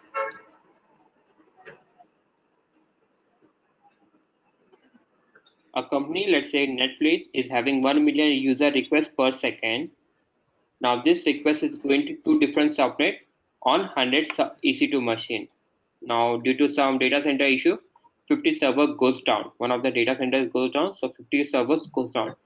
The entire 1 million users request is sending to the 50 EC2 machine. Of course, the load is high, so the server will again go down. So how Auto you are going? scaling. Absolutely true. With this auto scaling option, once you have enabled that feature, it will automatically create few more servers as much as required in the data center where the data center is working fine. So for example, if subnet A, that is data center A, is down, then it will create resources, the number of resources whatever it's required in subnet 2, that is in data center 2, and it will have hundreds of servers running there to support your application. So is it like an automation process? Do you need to worry about entire thing? If at the midnight, if the entire system goes down, one of the data centers goes down, do you need to do anything? Do you need to wake up and No, do this configuration again and again? This no, is the not automatic process. Auto scaling is the automatic process. So with this automation, your entire infrastructure will be guaranteed that it is running up and continuously without having any trouble, any error in the system. So in this picture, we come to the availability zone and where the actual auto scaling comes into the picture. All right. So with these two data centers, that is subnet 1A and subnet 1B in two different availability zones, you can achieve high availability, which is one of the feature of AWS. Okay. Now we have two subnets. Let's create. All right. As of now, we will create only two subnets. Now the next part comes here is the route table. Now we have internet connection, we have subnets, we have VPC, everything. But this subnet, if you see, is actually connected to a route table. Here it is. This is the route table which automatically comes with AWS. Whenever you create a VPC, this is that route table. And both the subnets is connected to this route table. So what we'll do is, this is the default route table. I will just name it as default so that we can easily identify default, and I will then name it as public -vpc _01. So this is the default route table of my VPC1, and I have just given a name as public. Let me just create one more route table, and this time I will say custom. Just for my purpose, I will make as private in my VPC-01. In my VPC-01, and then I click on create. Now I have two route tables in my VPC. For my VPC-01, here you can see the VPC, that is VPC-01. For my VPC-1, I have two route table.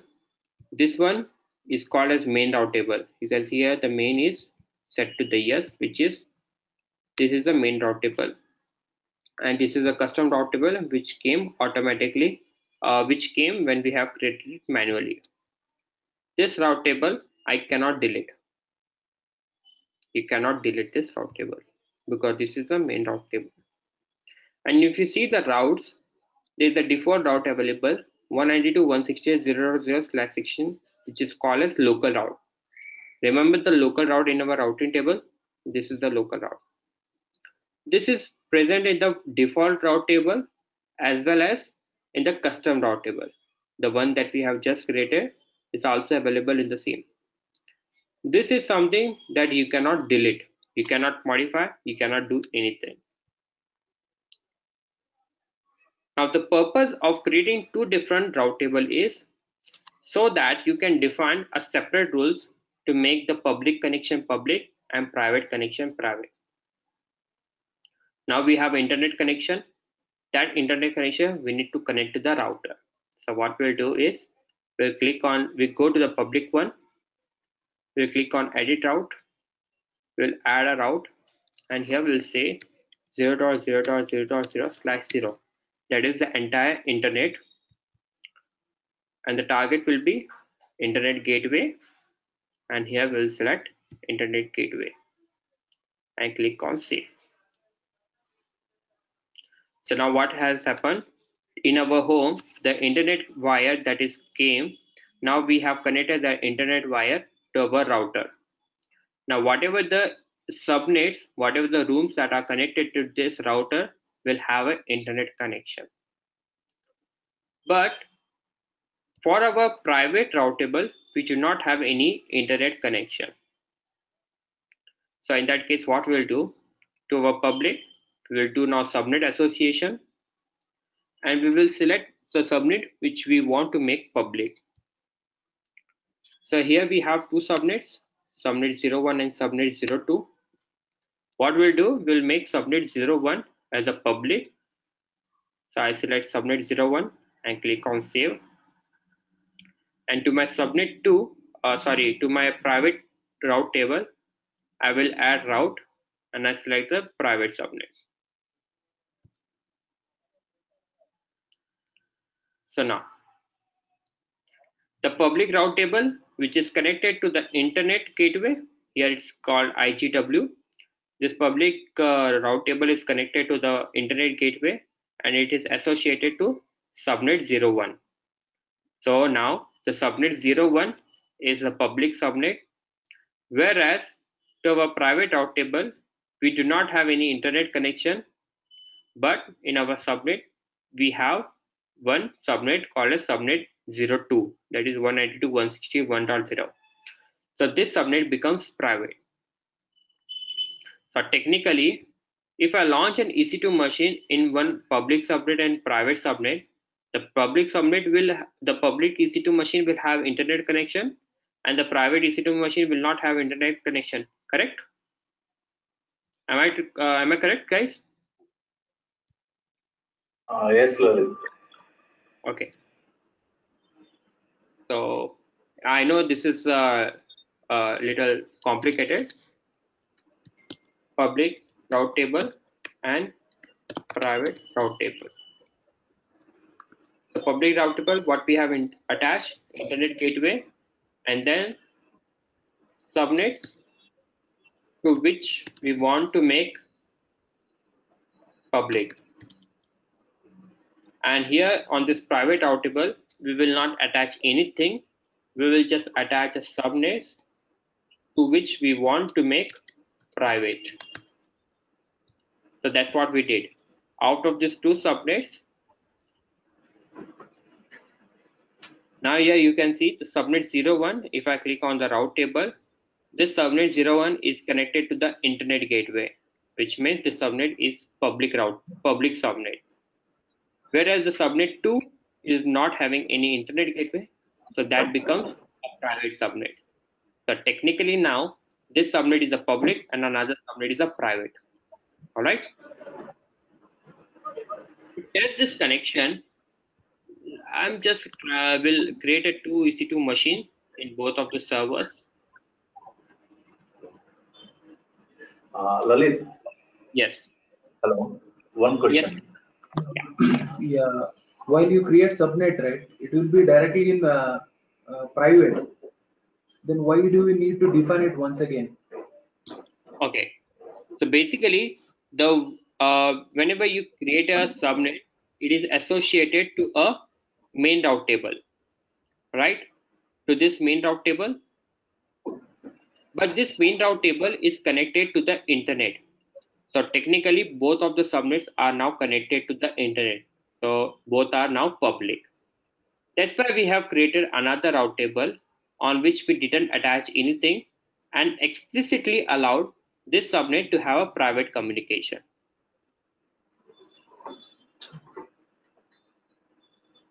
Did you get that part, or should I repeat? Yeah, yeah, I got it.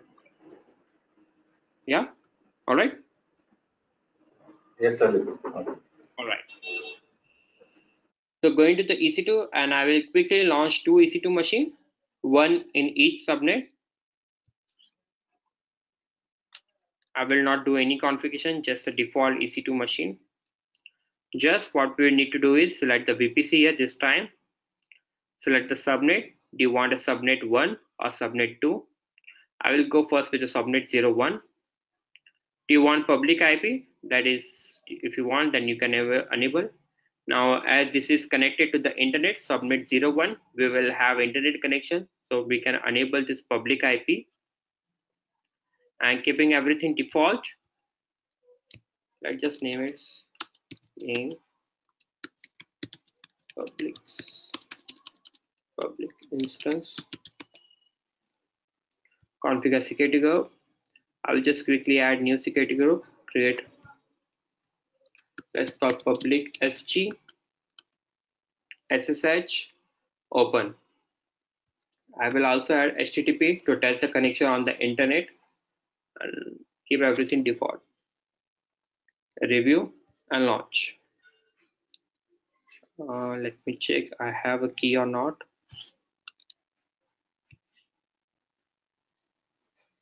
Okay. So the key that we have created last time, ISIL key pair. Click on launch instance.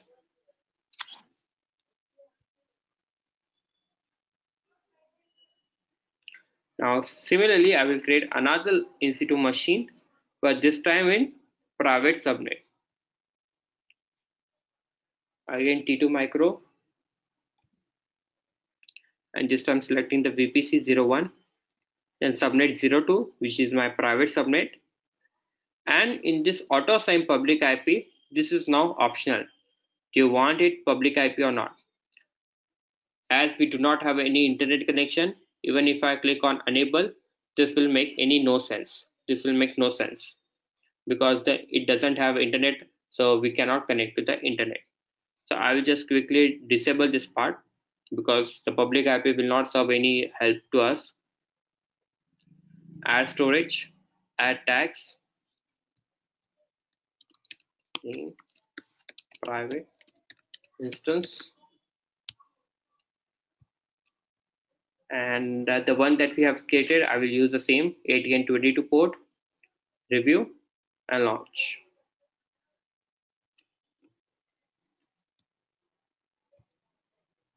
So can you quickly tell me the difference between these two EC2 machine?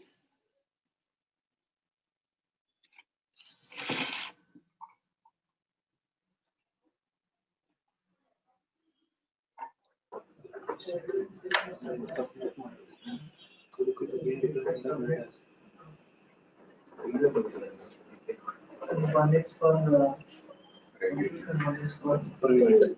Internet also Yeah. is directly connected to internet and very secure. Less public. There are two EC2 instances, Lalit. Yeah. One is these two are connected to two different subnets, and one is exposing to the internet, and another one is private. Correct. Now, just for your information, while creating the private EC2 machine, we haven't selected the auto assign public IP. You can try with auto assign public IP enable, but that will also not help you because that EC2 machine do not have internet connection. So that IP will not be accessible. You can try later on. So technically, every time you have a private instance and you have public instance in your infrastructure. And on your public EC2 machine, you have public IP, which is accessible on the internet, and a private IP, which is accessible within the infrastructure. Then you have private machine, which do not have any public IP, which will only have a private IP. So how will you connect to this public instance and private instance? To the public instance, we can easily do SSH. Through this public IP, can we do SSH in our public instance? Yes. But how will do to our private EC2 machine? On private IP. We are talking about accessing it on public or Accessing private through SSH. Absolutely, via SSH. So I will show you. First, what we will do is we will connect to a public machine. So I will just copy the public IP. And if you have putty, then you can use putty. I have terminal. I will use terminal.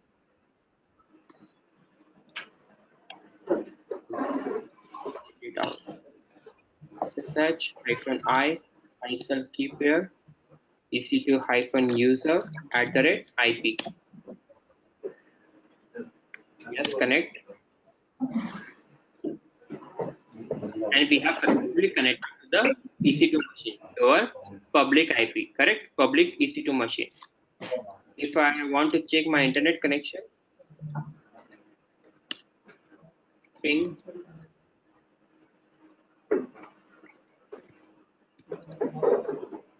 And here you can see I'm getting the data, which means the internet is working in my EC2 machine, correct? So now, even if I want to download any packages or yum update, then it's showing me all the updates which is available for my system. If I say yes, download the packages, it's downloading and installing the packages. But what if I want to connect to my private instance?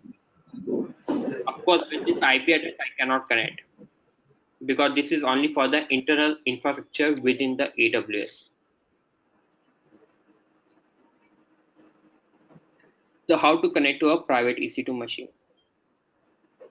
you have to associate this subnet with private. So you mean to say we need to change the subnet from or we need to associate an internet gateway to a subnet? Yes. But if we do so, what is the purpose of having that private instance? If we attach this to internet gateway, this becomes public, then what is the purpose of creating a private EC2 machine?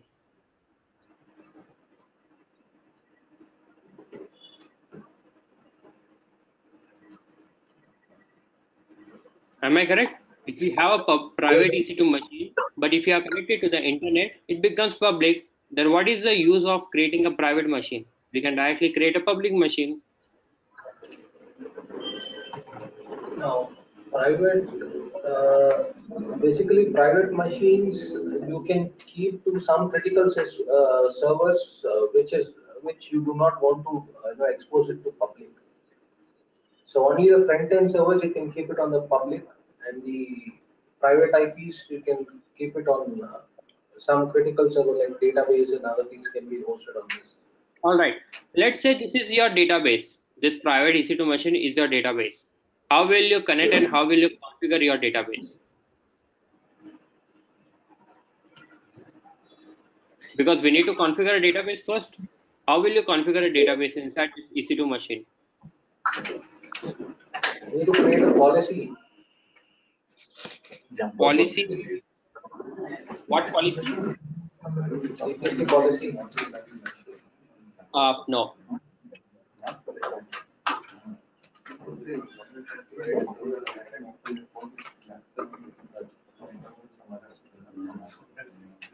Or create route. So what is this local route?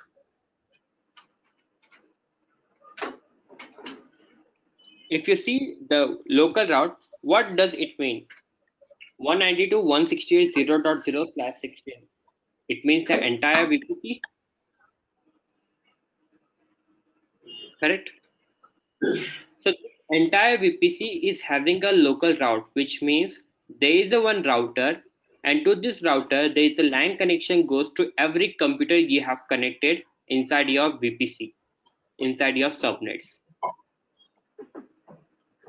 So without even internet connection, as I described an example, in your home you have two computers and these two computers do not have any internet connection. But if you have connected these two computers via a private LAN, then you can transfer your data easily.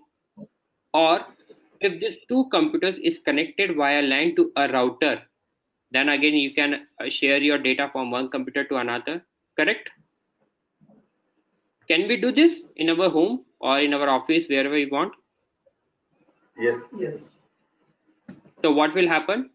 It will use this private IP to send the data from one system to another system. That's what we need to do. In our public EC2 machine, we have one private IP, and in also private EC2 machine, we have one private IP. So now what we will do communication from public IP to private IP. That is, internal communication between VPC is possible via this local route. And this local route is mandatory to have in all the route tables that you create. You cannot delete this route table, or you cannot delete this route. You cannot modify this. Are you getting now how to do Yes, sir. from Yes, public sir. subnet to private subnet? So we have already connected to the public EC2 machine. How we can move to the private machine? What are the things you will require? Of course, the same key pair. What we are trying to do is we are trying to SSH to our private EC2 machine again from our public EC2 machine. Correct? Yes. Username ID. So in our public EC2 machine, we need to use the same key pair. So here we need to first create the key. I am creating a file, vi key, whatever the name you want to give. And in this key, I will copy the content of this key pair.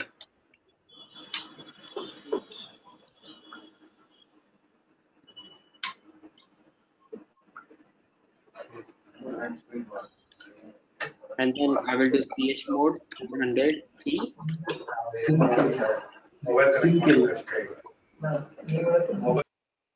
Hello guys, yeah, just a minute. You need to look into this part. 192.168.0.201, which is my public machine. 192.168.0.201. But now from this IP, we need to jump to the private machine, which is 192.168.1.139. I copy this part, and from this public machine, I connect to SSH-I key, whatever the name of your key pair, whatever you have given. Then EC2-user @ the private IP address, not the public IP address, the private IP address, and hit enter. Do you want to connect? Yes, I want to connect. And now we are connected to 192.168.1.139 via 0.201.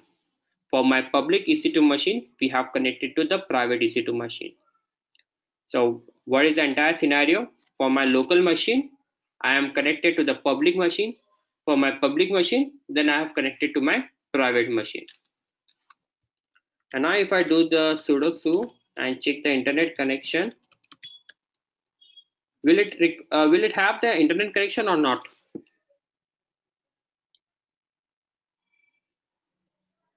Yes.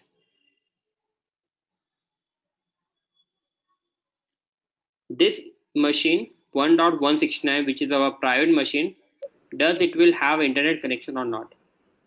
Yes. How? You shifted to private public network. No, it doesn't have Connected internet.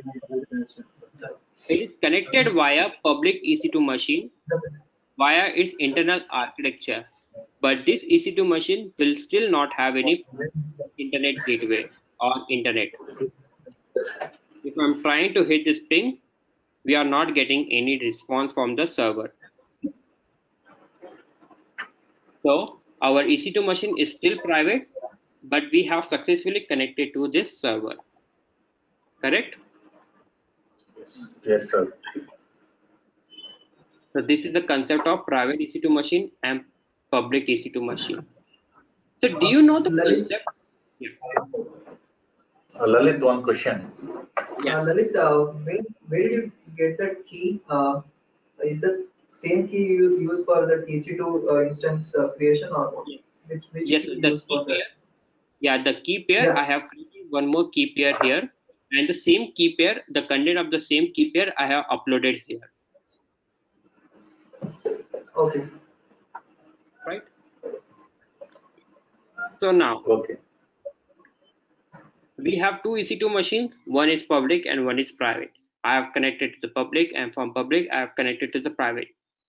Now, have you ever heard of this concept, Bastion server or Jumpbox server?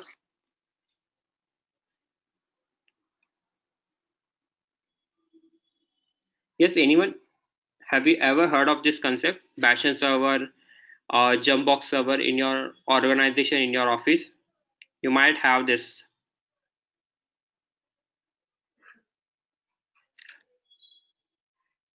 Yes, Lalit. So what is Bastion server? So to connect the AWS server, we'll use jumper server. Exactly. So technically now our public EC2 machine is a jumper server, Jumpbox server. Public, private. So just have a look on the at the high level, just try to understand. We connect our public EC2 machine, and from this public EC2 machine we are connecting to private EC2 machine.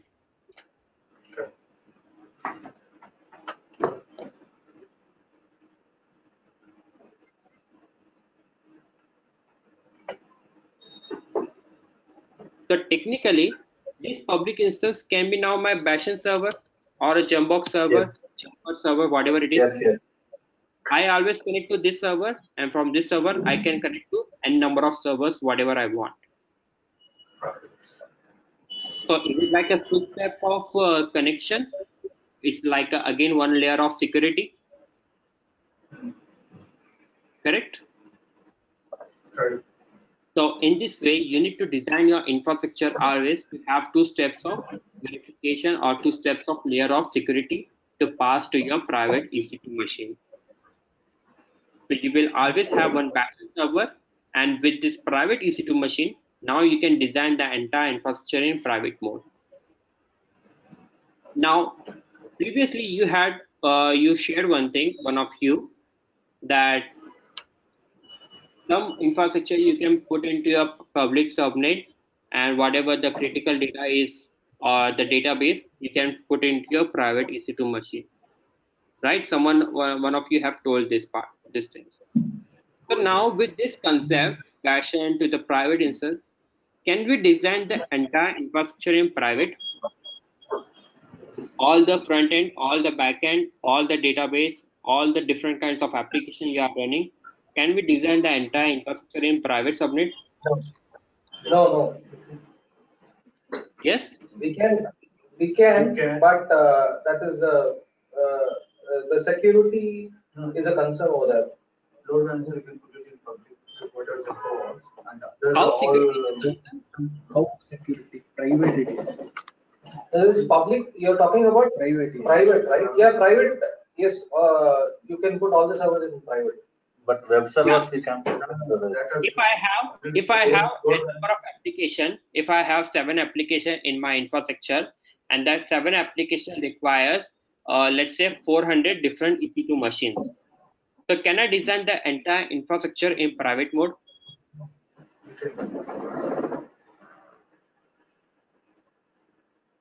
All the 400 EC2 machine is in private mode. Can I design in such a way? Even the front end, even the back end, even the database. You can. Of course, I can design the entire thing into the private mode. And this is one of the best practices and the best feature provided by the AWS. But let me just do one thing. We have one security group that is public SG, which is connected to both the EC2 machine. Let me just create one more security group. This is a public SG. And here I'm creating one more security group, private SG.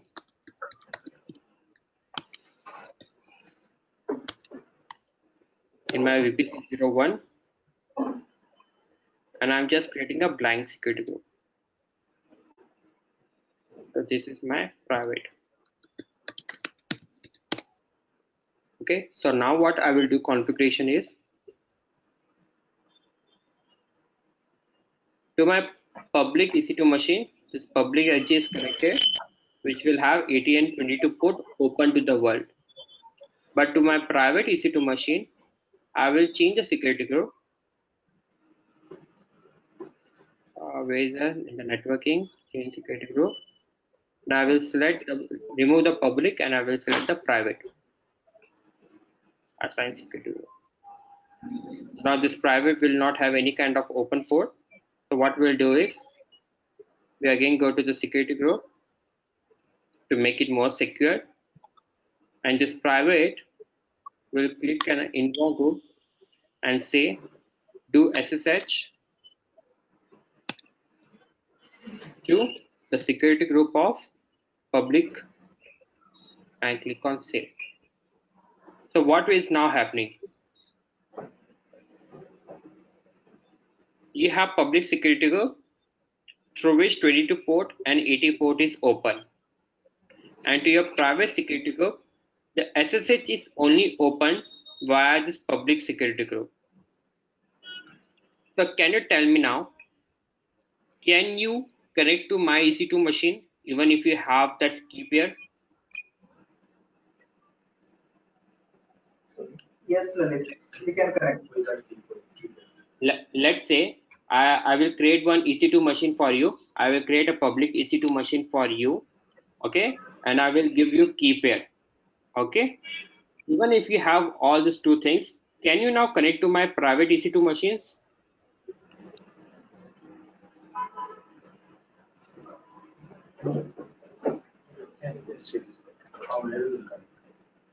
To his private, you can no.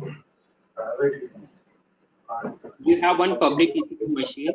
You are connected to one of my public EC2 machine. All right. Then I have given you key pair, and then I have given you key pair to connect to my private machine. So can you connect to that machine? He has given the key for You are asking whether to come on the public EC2 machine and then connect to the private machine? Yes, of course. There is no other way that you can connect to private machine. Yeah, I think we can connect. See, once we just connected, we assign this SSH to the security groups, where this SSH is linked with the public machine EC2 instance, so that if you have the credentials of public, we can assign the private as well. We can access the private as well. Okay, so But few things. We need to open the ports also. we need to open the port on the private also, right? SSH port. Absolutely. You need to not open the public ports, but you need to always open the private ports. Currently, this EC2 machine, the private EC2 machine, is only open to the Bastion server. Here you can see this is only open to the Bastion server. So even if I create another EC2 machine with a different security group, you won't be able to connect, because here it says 22 port is only allowed from the Bastion security group. No other security group, no other EC2 machine can have communication on this port 22. Correct? So in this way, you have again increased the level of security. Now just consider your infrastructure. You have hundreds of servers running in your system. Okay. Now to connect to 100 of this server, there is a single endpoint, that is Bastion. So always you need to connect to the Bastion, and from Bastion you need to connect to the hundreds of different EC2 machines that you want to connect. Now, few things you can do: Bastion server hardening. That is, you can enable two-step of verification that will ask you MFA code that you can put, and then only you will be allowed to to enter to the private EC2 machine. Second thing, what you can do to your public security group, currently this 22 port is open to the world. You can restrict this 22 port to only your organization IP address. That is, if a people is connecting via your office, via organization, then only it is allowed to connect to your Bastion server. Correct? So in this way, again, a new layer of security is introduced. Are you getting this? Bastion server, public and private EC2 machine? In and out, let me know. No doubt, Lalit. Okay. Yes. This Bastion server is automatically created once the EC2 instance is up and running. How this Bastion server need to be linked with the EC2 instance? That is what you need to do via security group. So for example, Bastion server is not any software. Bastion server is just a concept which is named as a jumpbox server or jumper, whatever you say, or it's also called as intermediary server. The reason why I told you Bastion server is it's more professional name, and in exam you will have this name a lot of times. In exam there will be different scenario, and the scenario there will be word called Bastion. So at that time you should not get confused. What is Bastion? Is it a service or what it is? That's why I name it as a Bastion. Bastion is nothing but a intermediary server through which you can connect to another server. We haven't installed anything in this part. And to connect your private machine, you just need to open the security group, and you must have the valid key pair. That's all required.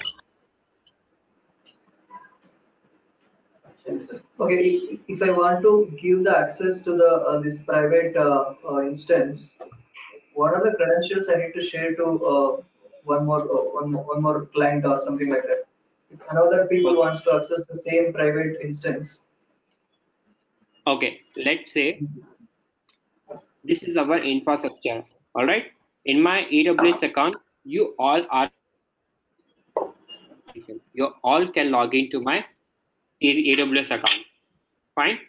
We are all Okay. a team, and we are connected to my AWS account. I have created one Bastion server, and I have one private EC2 machine. Now, to connect to your private machine, let's say you want to update some software packages or you want to update some code. So how will you connect to this private EC2 machine? LAN. I have created these servers, and now you are configuring these servers to update the services or whatever you want. So how will you do that? So I have to log into the Bastion server and then log into the private IP to the private instance. Absolutely. So the key pair is already available in the Bastion server. Yeah. So you don't require any other authentication. You don't require any other credentials. I don't need to share you or any other separate credentials to connect to the private EC2 machine.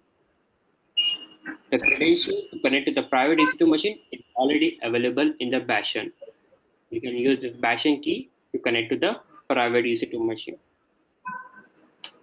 Now Okay, let's then we need suppose, to have only, yeah, we need to have only that key value pairs to log into the bastion server to access the private instance. yes, yes, only that key pair and the name of the private IP, and the private IP of your private EC2 machine. That's all required.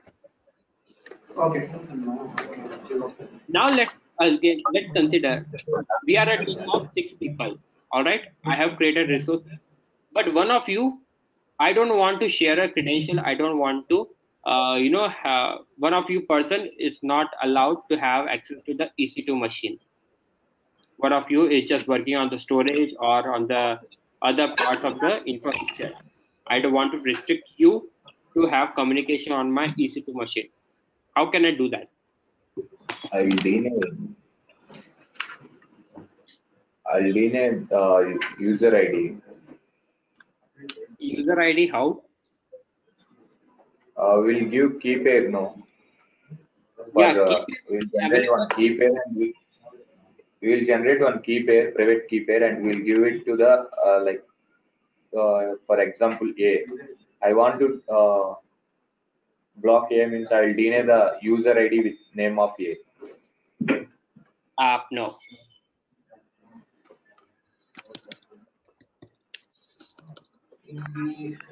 System 1, System 2, System 3.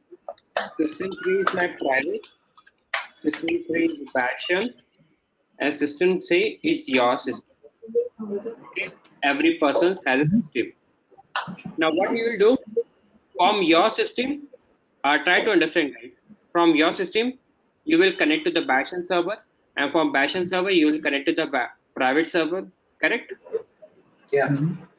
Now we are a group of 6 people. Out of the 6 people, I want one of the person to access this bastion server. If I deny the action to the bastion server, he won't be able to connect to the private machine, correct? Yes.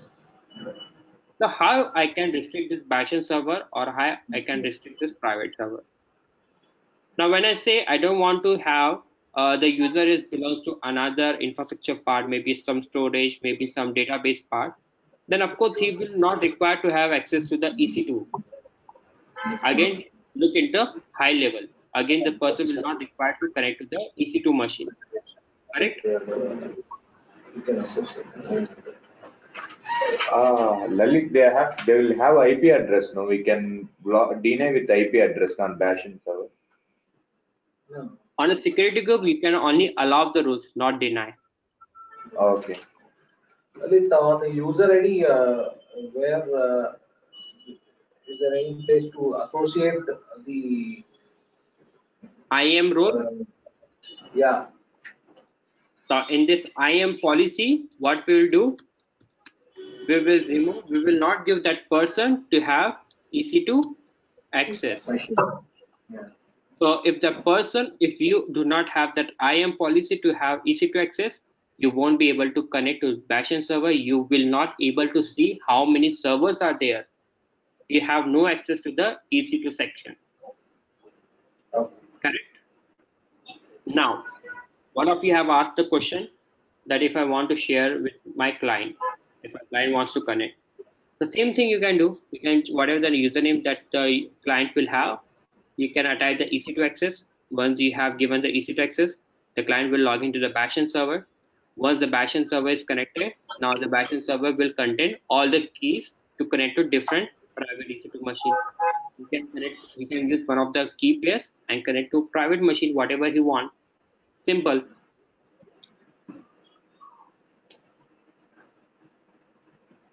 Now it's fine. Are you getting this point? I have one question. Yeah. There are multiple private networks with that bastion servers. Instances are running, and once you access this EC2 services to the client, and so that he can see all the instances which is running in a AWS EC2 instances. Yes. And there you can access all the even key pairs, right? Even for other bastion servers or private networks. Yes. Now, again, what you can do is on this backend server, you can create different kinds of users, right? In our operating system, you can create a users. Yes, guys, on our operating system, on our computer, we can create multiple users. User one, Yes, user yes. 10 users. So that you can Yeah. create and share the key. Okay. Yeah, yeah. That will do. That works too, right? Yes, Yeah. yes. Yeah. So there are a lot of ways to connect. There are a lot of ways through which you can restrict, but it totally depends on how you do practice. The way you think, that's really very good. The number of questions that you are asking, the number of different scenarios that you are looking into, which is really very nice. So when you have this all these things in pictures, and when you are considering all these things, it's really very helpful. When you try to understand all this part, this really will be very helpful to you. So now we have one VPC. What we have done so far, let's just recap. We have created one VPC, then we have created two different subnets, subnet A, subnet B. Then we have created one internet gateway and attached that internet gateway to that VPC, correct? Then we have created a route table and we have defined two different route sections, one for the public and one for the private. On the public route table, we have attached the internet gateway and then we have selected the subnet on which we want to make public, which is not connected to any internet gateway, is connected to one of the subnet, which means this is completely private. So we have defined two different subnets, one is public, one is private, correct? So once this subnet is created, once we have defined the role, the one should be public and one should be private, then we have created two different EC2 machines and we have seen how we can connect to a private EC2 machine. Any question aimed out in this part?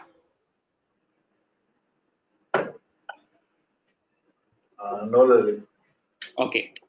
So as you can see here, now I'm in my private EC2 machine, 192.168.1.135, and we do not have any internet connection to test our data, or what in short say, like if we don't have internet connection, what is the purpose of now this EC2 machine? When we can't configure any server, when we can't configure any database, what is the purpose of having such kind of EC2 machine? And how will you configure this thing? Like how we are going to share the internet connectivity to the virtual machine in the PC, No, like I don't. bridge or. No, I don't want to share an internet connection. My only aim is to have the Apache server in my system, whatever the database I want to do, and all the configuration, all the database, all the data that I want to be a part of the EC2 machine, I need to upload that data. So how I can do that? How I can install the Apache server in this thing without having internet connection? Can we do that auto mounting from public EC2 machine to the private, so that there we can install all the software? Via EFS? Maybe. Yeah, with this mounting options, I think the EFS will work. So now EFS will only help you to share the resources or the share the files across different EC2 machine, like the number of files you have, but you cannot share the Apache servers or something like that. It will be very difficult to change the mounting point and share the data again and again. What about AMI?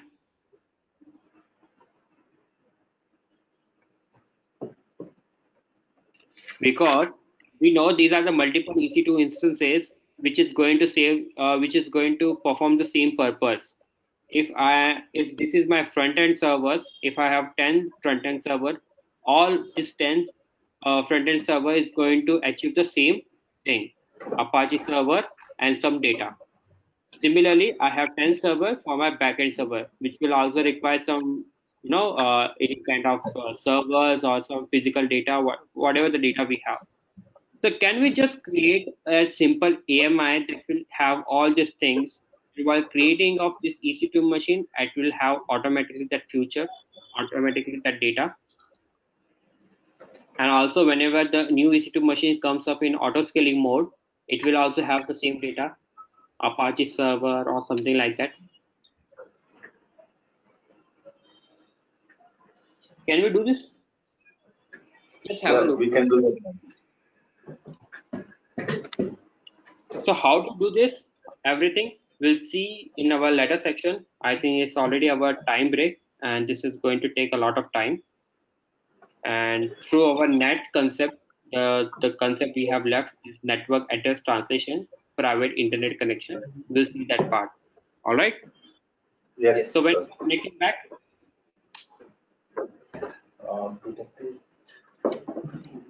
exactly 2 o'clock.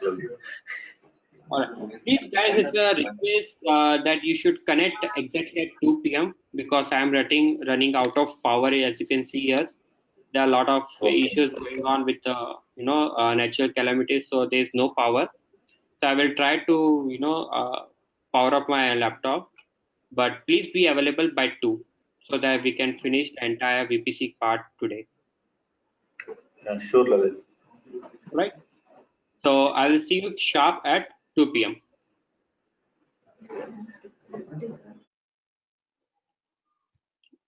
All right. Shall I close this session? Yes. All right. Bye bye. You at 2.